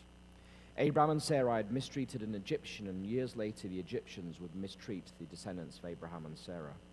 In both stories we find oppression. In both stories, the story of Hagar and the story of the Exodus, the victim fled. And in both stories it says the victim fled into the wilderness. The seed of sin can yield a bitter harvest for generations to come. And I'm sorry to keep coming back to this, but if there is a sin in your life that needs repenting of, repent of it today, because God is offering you mercy. And he wants to turn around that bitter seed that will last for generations to your children, and your children's children, your children's children's children, children you will never meet. He wants to turn that round into the blessings of God for those children. But that only happens when we turn from our sins today. And so then we come to the resolution. Let's turn to the next slide. The resolution of this terrible complication. Hagar is fleeing away from Abram. She's fleeing away from Sarai. And she comes to the wilderness of Shur, that is on the borders of Egypt. Next slide. It says, the angel of the Lord found her by a spring of water in the wilderness, and the spring was on the way to Shur. And thank you for the water here. Much appreciated. She flees back to the eastern borders of Egypt. This is inhospitable terrain. If you ever go to the Middle East and you go to the Sinai Desert, there's literally nothing there.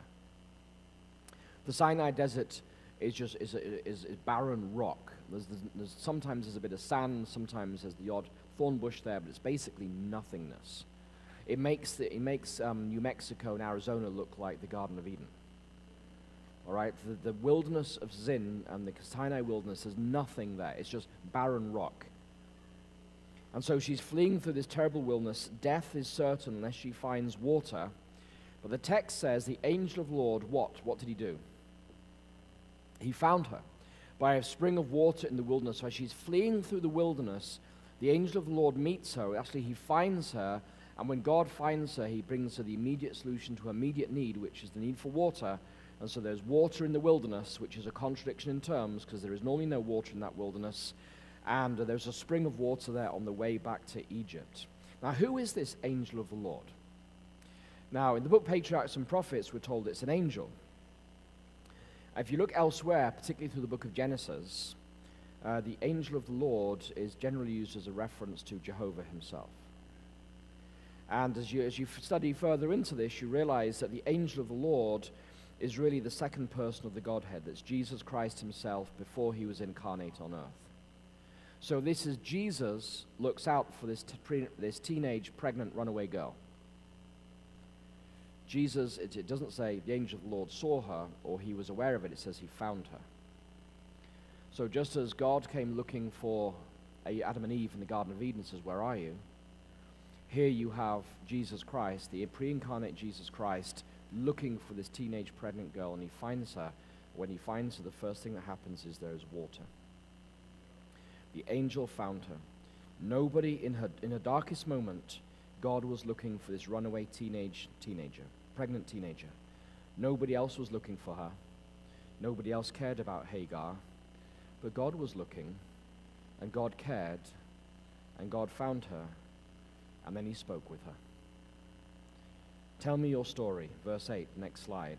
The angel of the Lord speaks to Hagar, and if we can move forward a slide, brothers. It says there, oh, sorry, go back a slide. There we are. And he said, that is, let's say this is Jesus now speaking. It says, Hagar, slave girl of Sarai, where have you come from and where are you going? Now, does Jesus know Hagar's story, yes or no? Yes, he knows the story. So why would Jesus ask Hagar to tell her story? Okay, the same with Adam and Eve, yes? And there's more to this because one of the first steps of healing is for someone to tell their story. I was a pastor in a church once, and we had an international Sabbath every quarter because it was a very international church. And I would realize that in an average church like this, many people don't actually know each other. So I would ask 5 random people every international Sabbath up at the front, and they would have to ask 5 basic questions like, what's my name? Why am I in this city? How did I come to this city? And how did I become a Christian? And what can you pray for? Very simple questions. So everybody would meet, like you may have like a girl from Kenya sitting in the back row of the church, and many people don't know, and she gives her story, and you realize you're in the presence of a hero of faith. Because maybe she made it through the refugee camps, or maybe she was driven out by the fighting in Sudan, or maybe she's one of the lost boys, he's one of the lost boys of the Sudan. And so this lady stood up, and she said, this old man stood up and says, I'm from the Czech Republic, and I was tortured by the Red Army because I became a Christian. And I fled by night with my wife over the border into Germany. And then I came as a refugee to America. That was the first man that stood up. And then the last lady stood up. She said, her tears in her eyes, she said, yeah, my father was an officer in the Red Army in the Czech Republic, and his job was hunting down Christians. We have this kind of connection in the church just at that moment. And the point about this is you may have people in your congregation that may be new to Wichita. Give them the time and the space to just tell their story. Because when they tell their story, you will often find, particularly people who've been refugees or they've suffered for their conscience, you are sitting in the presence of a mighty hero of faith. So take the time to listen to the stories of the brothers and sisters next to you, because what they will tell you are stories that make your troubles pale into insignificance. And Jesus says to Hagar, where have you come from and where are you going? Tell me your story, Hagar. I have time and I'm going to listen to you. Let it all pour out. To be listened to be heard without interruption, that is the start of Hagar's healing. And now for the first time we actually have her name. Hagar. It means flight. You see, we don't know Hagar's name before Jesus meets her on the road to Egypt. She's not a statistic. If you turn to the next slide, Isaiah 43, 1 through 5 is a beautiful passage. We often read it in a bed of somebody maybe dying of cancer in a hospital. And it says there, but now thus saith the Lord, he who created you, O Jacob, he who formed you, O Israel, do not fear, for I have redeemed you. I have called you by name, and you are mine. When you pass through the waters, I will be with you, and through the rivers they shall not overwhelm you. When you walk through fire, you shall not be burnt, and the flames shall not consume you. For I am the Lord your God, the Holy One of Israel, your Savior. I give Egypt as your ransom, Ethiopia and Seba in exchange for you, because you are precious in my sight and honored, and I love you. And I give people in return for you, nations in exchange for your life. Do not be afraid, for what? I am with you. And we often read this to people in hospital beds, maybe it's their last day or so before they pass away of some terrible disease, because it reminds people that God says, do not fear you, I have redeemed you. I have called you by what? Name. That God knows your name. And he knows the waters you've passed through. He knows the fires that have scorched you in your life. And you're not a social security number. You're not a statistic. You're not a number to him. He knows you by name. And to be known by your name is a humanizing thing. It strips away the industrial nature, you might say, of many of the systems that our government puts in place. There was an old movie that we as pastors had to watch in Minnesota Conference. I think it was called Wit. And it's the story of an English professor, and the opening scene is she's diagnosed with an aggressive ovarian cancer. That's the opening scene, and she's in shock. She's an English professor, and then she goes to the hospital, and the story charts from the moment of diagnosis to the moment of death, how she's treated through the hospital system. It's an incredible story. It's a movie. It's called Wit, and it's an English actress. I forget her name now, but anyway, what you see in there as she enters the hospital system, she's progressively dehumanized. Like, what's your name? What's your date of birth? And what's your address? And everywhere she goes, they want her date of birth. And then the doctor comes into her and says, I've got some other doctors, they want to take a look at you because you're an interesting case. And they're kind of examining her womb area, and it's dehumanizing for this woman. It's a profound story, actually, of what it's like to be dehumanized in some of the systems of our world today.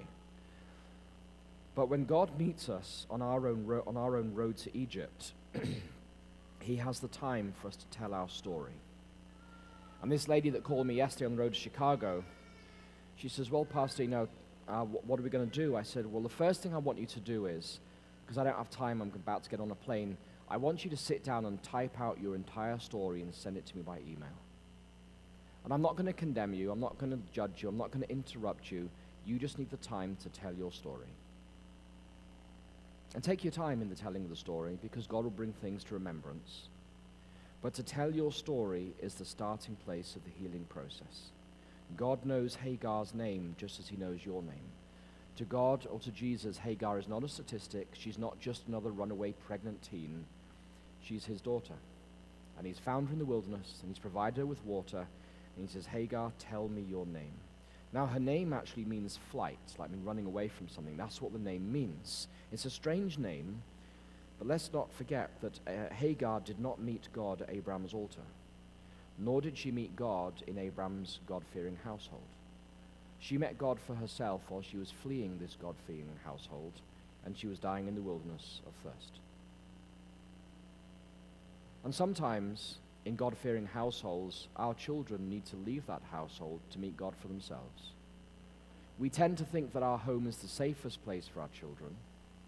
But in this story here, Abraham's house, where he built altars to God, where he was the father of the faithful, was not a particularly safe place for that teenage girl to be. She needed to run away from that God-fearing household in order for Jesus to meet her personally. And so, this runaway teenage pregnant girl, she meets Jesus. And we go back to the text. Let's go forward a slide, and then another slide. Thank you. Then the angel of the Lord said to her, return to your mistress and submit to her. Now you think, why would Jesus tell her to go back to this abusive home? Why would Jesus tell her to do this? Well, there are a number of reasons we can give for this. But the first thing is this, is that Jesus reminds Hagar of the truth of the situation, that is, you are Sarah's slave girl. Even if you go back to Egypt, you are still legally her slave girl. And the first part of healing is the telling of the truth. Unless there is truth in a conversation, there can be no healing. You know, I go to my annual medical, well, on an annual basis. I call it the ritual of humiliation. And they have, there's a female doctor where I go, and she says, oh, I've got these couple of people in with me. Do you mind? Well, actually, I do mind, actually. But anyway, they poke and they prod and they do all their, you know, inhuman things to you in your annual medical, yes? Some of you know what I'm talking about. And then you stand on the scales and they say, "My, you've put on weight." No, it's my winter boot somewhere, and they're worth 5 pounds. Any of you had that experience? Yes. And the doctor says, "Well, Mr. Vine," says, "what's going on with your health?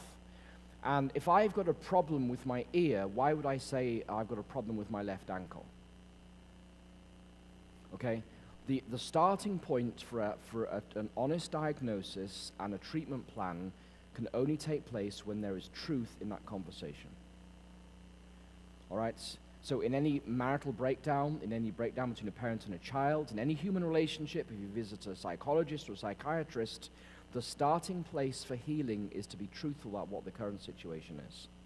And unless you're truthful about what the current situation really is, you're not going to be on a path to healing. And so Jesus says to her, he calls her Sarah's slave girl. That's the truth of the situation, Hagar.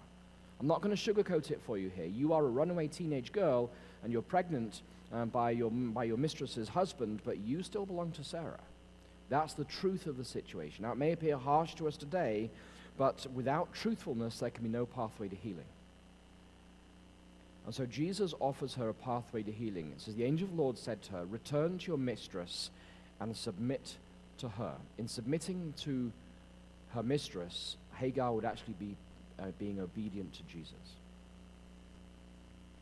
And he says, "Return to your mistress." Now that word return is used throughout the Old Testament. It means to turn back, or literally, in most English translations, it means to repent.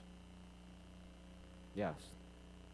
So when this verb is used, return to your mistress, what Jesus is saying is, Hagar, I'm not going to go into all the details, but you do bear some responsibility here.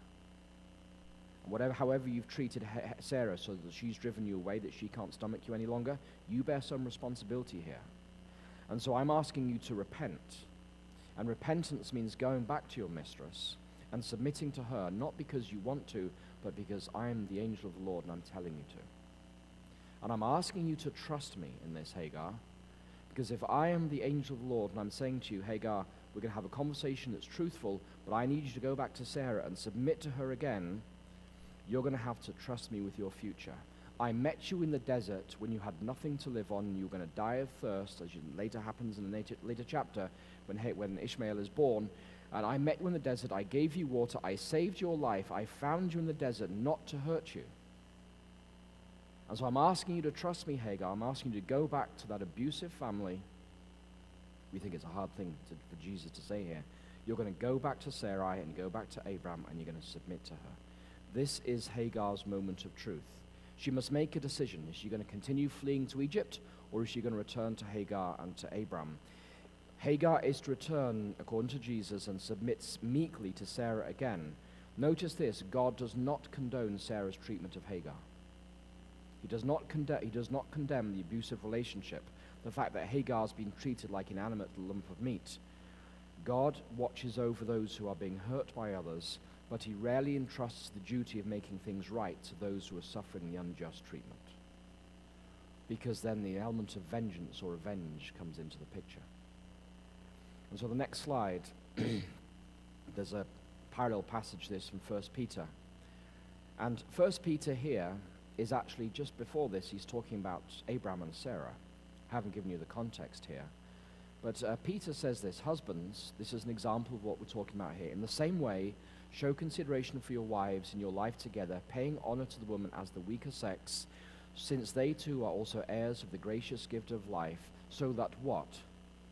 Nothing may hinder your prayers. Now, if you're praying, Peter knows the Lord's Prayer, and he prays on a daily basis, and forgive us our trespasses as we forgive those that trespass against us. So that means that in your daily prayers, are you asking God for forgiveness for your sins? Is that right? Yes. So if you're a man asking God for forgiveness for your sins, this verse here says unless you're treating your wife with honor and dignity and respect, God's not going to listen to your prayers. And if God's not going to listen to your prayer for forgiveness, that means you're going to die in an unforgiven state. That means you're lost. You following this? So what Peter is saying here, and this is in the context of Abraham and Sarah earlier in this chapter, in 1 Peter chapter 3, what Peter is saying is that God has a concern for family relationships, and particularly for men, how they treat their wives.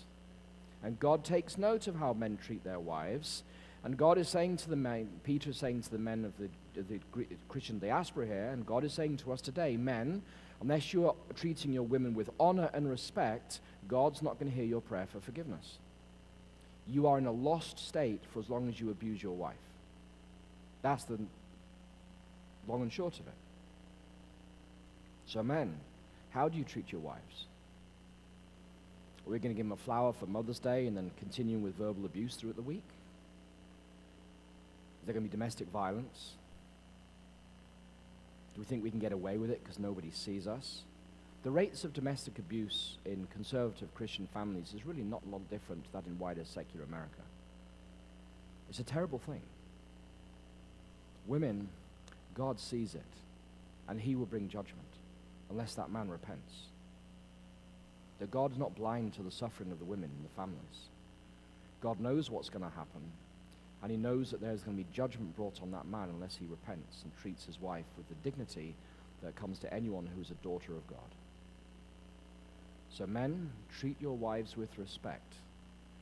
And so Jesus sends Hagar back to Sarai and Abram, and we know from elsewhere in the scripture that God sees when this kind of domestic abuse takes place, and God is going to bring judgments in his time. Our role today is to treat one another with dignity and honor, because everybody in this church is created in the image of God, and therefore is not worthy of abuse. The toast may be burnt, I get that, but you can retoast some more bread. It's not the end of the world. Men are to pay honor to their wives as to the weaker sex. So the church has gone awfully quiet right now, I can sense that. We're very quiet in here right now. But this is true, this is the word of God. Men, treat your wives with dignity, or you may lose your eternal salvation. God is concerned with what happens between husbands and wives, between parents and children, and he's concerned that we all treat each other with dignity and respect, or he will bring a terrible judgment on those who mistreat those around them. And the worst abuse often happens from those who theoretically love us the most. Our work colleagues treat us better than those who are closest to us. And each one of us needs to think this morning, like, how am I treating my husband, my wife, my children, my adopted children, my stepchildren, my stepmom, my stepdad? How am I treating them? God is concerned that we treat each other with respect and dignity, because women are also the heirs of the gracious gift of life. That is, God's grace is given to women and to men. He gives his grace to sinners, but he's concerned that people who are abusing others, they will not enter the kingdom of God. So our next slide, there it is there, it's on the screen. There's the passage there, Sarah obeyed Abraham and called him Lord, etc. So Peter is talking here, he's using the story of Abraham and Sarah as a context for this particular command. Next slide, Genesis 16:10. And so the angel of the Lord gives Hagar a promise. He says, I will greatly multiply your offspring so that they cannot be counted for multitude. And so God gives a promise to this runaway pregnant teen. She would become a great nation, similar to the promise that God had given to Abraham, but now there is a crucial difference, because God promised Abraham that blessings would come to all nations through his, the child of promise, through Sarah, his true wife, and ultimately through Isaac, the child of promise. But those blessings would not come to the world through Hagar, nor through her child. Now, God's promise to Hagar that she would become the mother of a great nation was conditional upon her obedience to his command to return.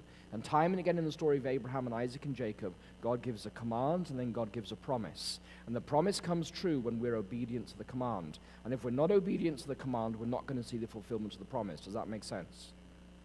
And so God says to Hagar, I want you to go back to Sarah, because you're her slave girl. That's the truth of the matter. I know what's happening.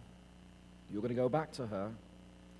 But there's a promise for you, Hagar. If you do this, I will bless your offspring so they cannot be counted for multitude. But I'm going to bless you, Hagar, but my blessings are conditional upon your obedience. When the people of Israel entered the promised land, the blessings that God promised were also conditioned upon what? Obedience to God's revealed will. And we cannot ask for God's blessings today while we are living in willful disobedience to his revealed will. And so Hagar has to make a choice: return to Sarai or run away to Egypt. Abraham and Sarai had forgotten that if they waited for God to fulfill his promise, that God's promises to Abraham would be fulfilled. How would Hagar now respond to the same test of obedience from God? Well, unlike Abraham and Sarai, Hagar chooses obedience to God, to submit to Yahweh, and to wait and trust upon him to work out his promises and his blessings for her and for her unborn son in his perfect time.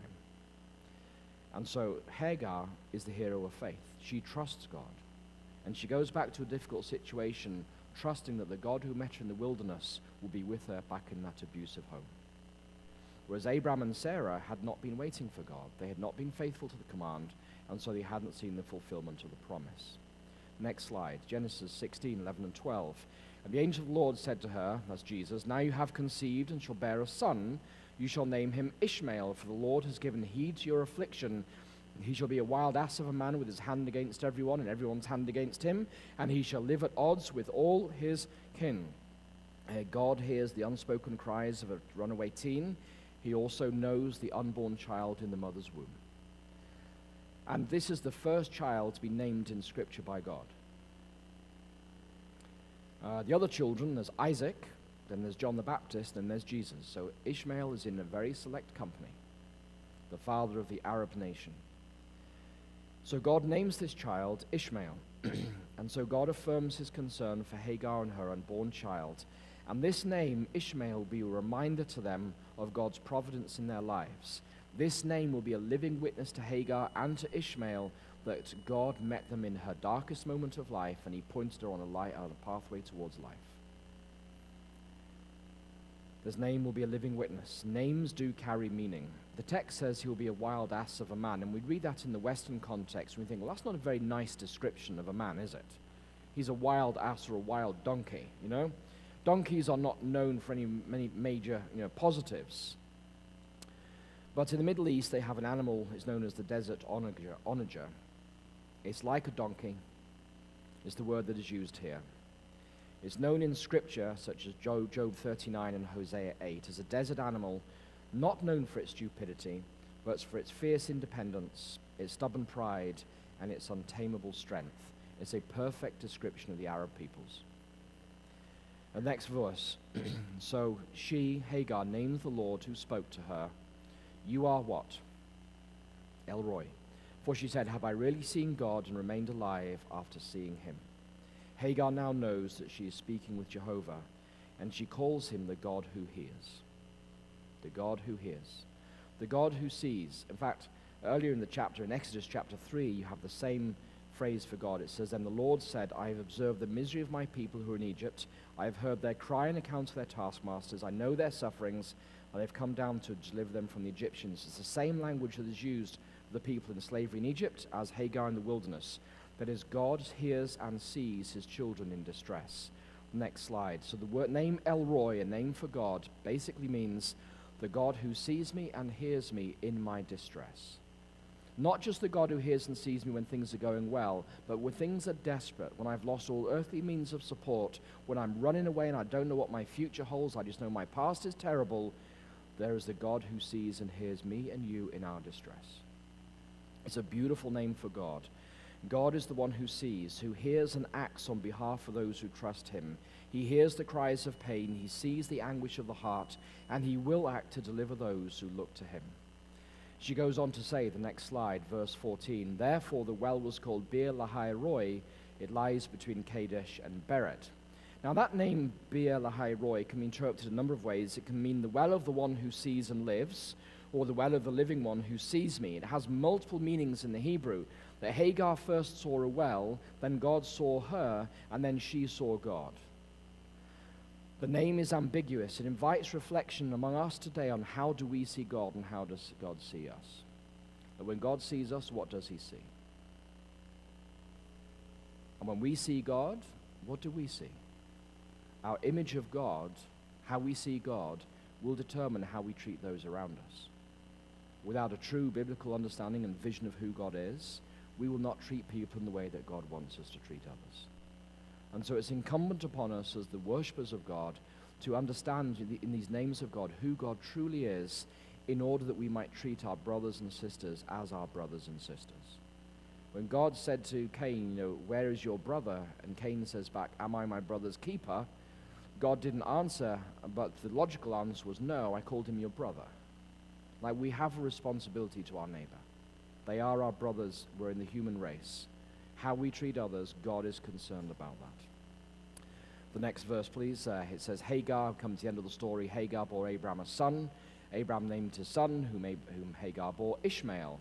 Abraham was 86 years old when Hagar bore him Ishmael. And so Hagar returns to Abraham and Sarah. There is no further record of any abuse from Sarah to Hagar, that Hagar is obedient to God's command and God's promises start to come true. She has this boy Hagar, and she tells the story to Abraham. Abraham finally listens to Hagar because she met Jehovah God. She met the God of Abraham on the road to Egypt, and Abraham listens to his slave girl and calls the boy Ishmael. He doesn't listen to Sarah. Whatever Sarah wants to call the boy is immaterial. It's Hagar's testimony to Abraham means that Ishmael will indeed be called Ishmael. So for the first time, Abraham is listening to Hagar. So what we can figure out from this is that the relationship has changed. For 13 years, until Genesis 17, Ishmael is viewed as the child of promise, until God's will is more clearly revealed in chapter 17 when Abraham is 99. That'll be a story for maybe another year when I come back here. El Roy, the God who sees and hears me in my distress, does not appear as such anywhere else in the Bible, but we do see him through the scriptures, and more importantly, he does see us. Next verse. For the eyes of the Lord range throughout the entire earth to strengthen those whose heart is true to him. For those who today need strength in their heart, who want to be true to God, but maybe they say the spirit is willing but the flesh is weak, God is looking for you today in order that he might give you the strength that you're looking for. Next verse. The Lord looks down from heaven. He sees all humankind. From where he sits enthroned, he watches all the inhabitants of the earth. He who fashions the hearts of them all and observes all their deeds. God sees everything that goes on in your life. There is no secret you have from God. Daniel chapter 5, at Belshazzar's feast, Daniel talks about the heavenly watchers. There are angels who record everything that happens in your life and in my life. Nothing is hidden from God. What you do in the privacy of your room at home is not private. It's known on a cosmic scale. But God looks down, he sees all of humanity, and he fashions the hearts of them all. It means he wants to fashion your heart. Later in the book of Ezekiel, the heart he wants to give is a heart that delights to do the will of God. And he wants to take away your heart of stone and give you a heart of flesh that finds joy in fulfilling God's revealed will. God is looking for people today who want to do God's will, who want the heart of stone to be taken away and the harsh words of the home to be taken away, to be replaced with a heart of flesh that is manifested in loving and gentle words within the family network. Next verse. For truly the eye of the Lord is on those who fear him, on those who hope in his steadfast love, to deliver their soul from death and to keep them alive in famine. I see in the news today that America's going to have a food shortage. Do you see that? Yeah. But this promise tells me that the eyes of the Lord, he knows those who fear him, who hope in his steadfast love. It's that same word, chesed, once again. His covenant mercy, his faithfulness to his children, to deliver their soul from death and to keep them alive in famine. There was a story came out of Ukraine just recently. They weren't Seventh-day Adventists, but they were Sabbath-keeping Christians in Ukraine. When the fighting started in March or February, they went into the basement of their apartment building. They had 2 liters of water and they had 2 bags of cookies. They were down there for more than 2 weeks. And the water never ran out and the cookies never ran out. They were Sabbath-keeping Christians. And we're seeing stories of miracles coming out of Ukraine, of bombs landing in churches and not going off when they should go off, of God watching over his own, and of those who are faithful to him in the midst of a world gone crazy. It says, truly the eye of the Lord is on those who fear him. El Roy is the God who sees and hears us in our hour of distress, and he's watching over us in order to preserve our life. A beautiful picture of God. Next slide. I think it's the last one here. I lift my eyes to the hills. From whence cometh my help? That's what the King James says anyway. My help comes from the Lord, who made heaven and earth. He will not let your foot be moved. He who keeps you will not slumber. He who keeps Israel will neither slumber nor sleep. The Lord is your keeper. The Lord is your shade at your right hand. The sun will not strike you by day, nor the moon by night. The Lord will keep you from all evil. He will keep your life. The Lord will keep you going out and you coming in from this time on and forevermore. It's a beautiful passage, yes? I lift up my eyes to the hills. That is, who can I look to for sustenance and salvation in this world? And actually, I find my salvation in God himself. I lift up my eyes to the hill, and I see the God who sees me, because he doesn't sleep. He doesn't slumber nor he sleeps. He's watching over me. El Roy is the God who watches over you in your distress. He hears the anguish of the heart. He sees the distress that we go through, and he's watching over us to find us and to turn our life back to a better path. The eye of the Lord, final verse here. I think this is the final verse. The eye of the Lord, in our next slide, brothers, are in every place, keeping watch on the evil and the good. That is, there is no evil that is done in this world that God will not bring to light one day, and justice will be done. And if you've suffered injustice, you can look to the God who sees to one day make sure that justice will be done on your behalf. So if you've suffered injustice, or if you've been merciful to those in need, whether you give to the poor in a hidden way, God sees it. And in both cases, he brings judgment to the wicked and he brings blessings to the righteous. The eyes of the Lord, the God who sees, are in every place, including anywhere in Kansas or Colorado, wherever you may happen to live. The eye of the Lord is in every place, keeping watch on the evil and on the good. So what do we say in conclusion today? Our time is up. It's 1 o'clock, and we need to bring this to a close. Well, next slide. The psalmist says, and those who know your name put their trust in you. For you, O Lord, the God who sees and hears me my distress, have not forgotten those who seek you.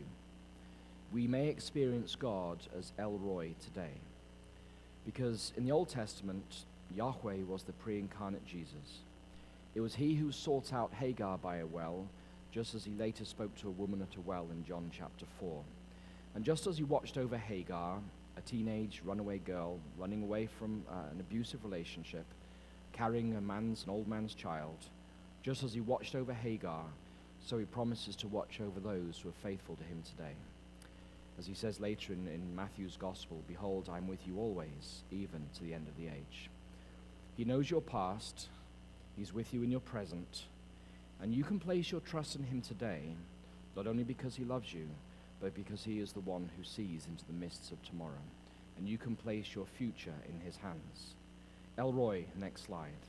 He is the God who sees, the God who hears, the God who knows, the God who searches, the God who listens, the God who cares, and the God who delivers. You can put your trust in El Roy, an incredible God that we serve. Many years ago, I was at a bridge. I had about $180,000 in my bag. I was crossing from Uzbekistan into Tajikistan, and that money was for Afghanistan. I was about 24 at the time, and the German government, in their foolishness, had told the world that they'd given all this money to ADRA, and because we were working in a war zone, all my staff just evaporated on me, because if there were jihadis looking for me, they wanted that money.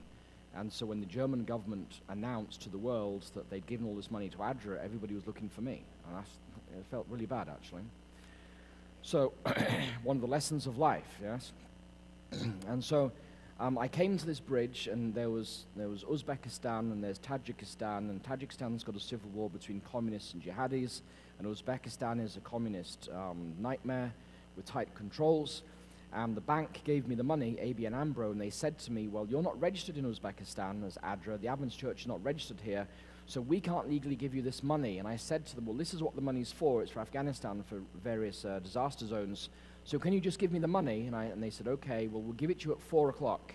And then you've got till 5 o'clock to cross the border into Tajikistan, and then we'll tell the government, oh, we gave the money to an unregistered entity, and we'll take the blame on that. But you have an hour to cross the border.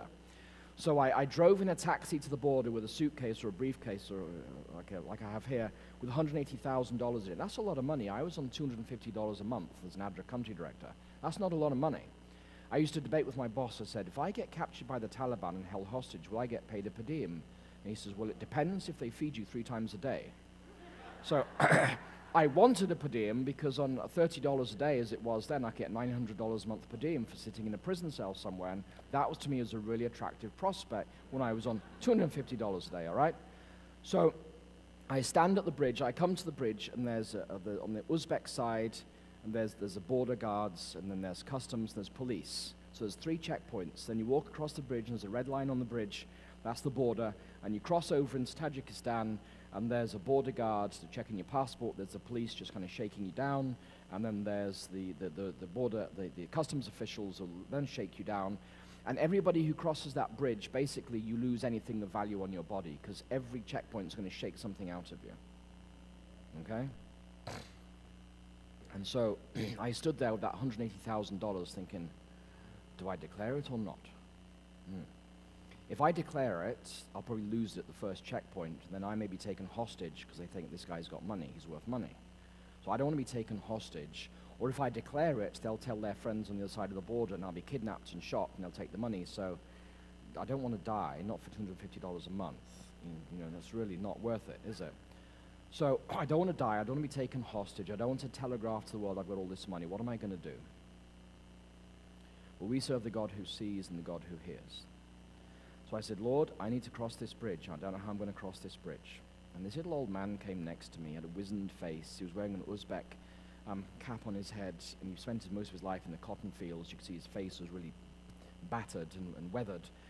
And he had a Muslim kind of prayer jacket on, and he looked up at me, and he says, would you like to cross the bridge?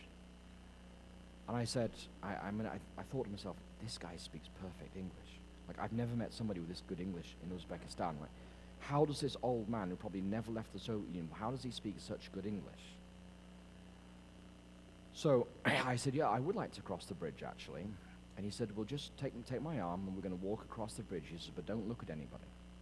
Keep your eyes down. I thought, well, I got to cross this bridge, and this is as good as it gets. So it didn't occur to me at the time that something spiritual was happening.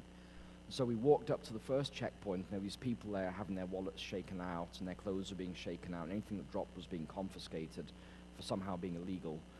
And we walked past the police, and nobody stopped us. And I stood out as a foreigner, because your glasses and your shoes give you away as a foreigner overseas, if nothing else does.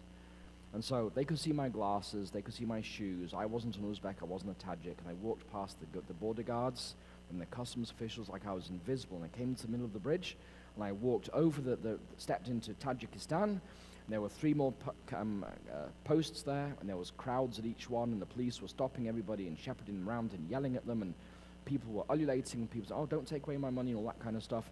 And I walked past the border guards, and I walked past the police, I walked past the customs officials, and then I found myself in a parking lot in Tajikistan with my money intact in my bag.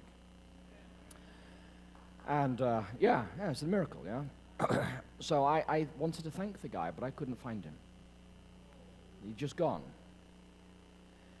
And so, you know, I thought, well, I want to get down to Dushanbe, the capital, so I hired a taxi, and I put the money, I taped it inside up into the wheels. I taped it up in there, because people stop you on the roads and steal things from you. So I got down into Dushanbe, and, you know, the work continued. But the point about it is this, is that, you know, God sends his angels to watch over his children in their moments of distress. And when God met Hagar, the God who sees and hears us in our distress, the God who saw me in my moment of distress, he sent somebody to help me as well. And so, blessed is the man that knoweth your name, he will put his trust in you.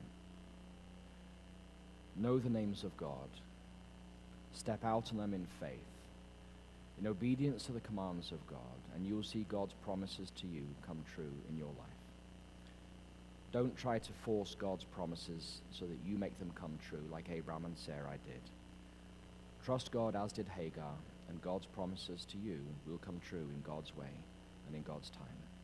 The God who sees us and who hears us in our distress, I invite you to put your trust in him today.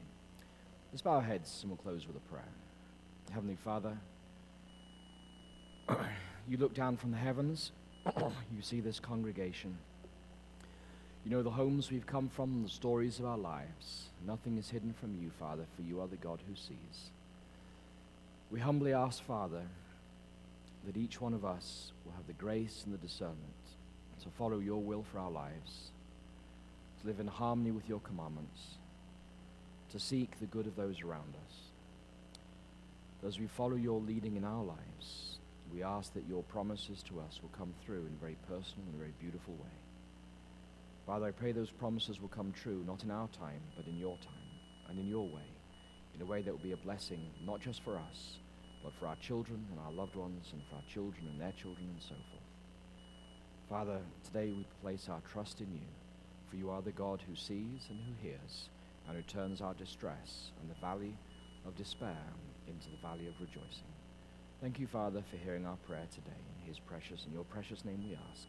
Amen. Are you glad that God is the God who sees? Let's sing one verse of the hymn, and then we're going to go eat. You guys ready for that? All right, let's sing these words. Go ahead and stand with me as we sing these closing words. What a fellowship, what a joy to find, leaning on the everlasting arms. God not only sees, he has the arms to hold us up. What a fellowship, what a joy divine, leaning on the everlasting arms. What a blessedness, what a peace is mine, leaning on the everlasting arms, leaning,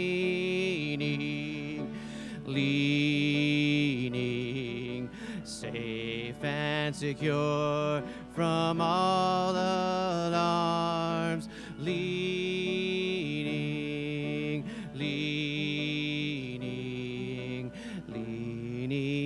on the everlasting arms. God, we lift up our voices, our hearts to you in this place today. You are the God who sees. And God, some of us in this place today are Abrahams. God, we are causing harm and not taking responsibility for that, God, and you see it, and we repent of that. God, some of us are Sarahs in this place where we're compromising to get what we want, and we repent of that today, Jesus. Some of us are Hagars, and we suffer at the hands of others. And God, we repent of anything that's keeping us from throwing ourselves on your arms, Jesus, because you're the only one that can hold us up. You bring healing, you bring forgiveness, you bring victory. You have everything we need, Jesus. You are the God who sees.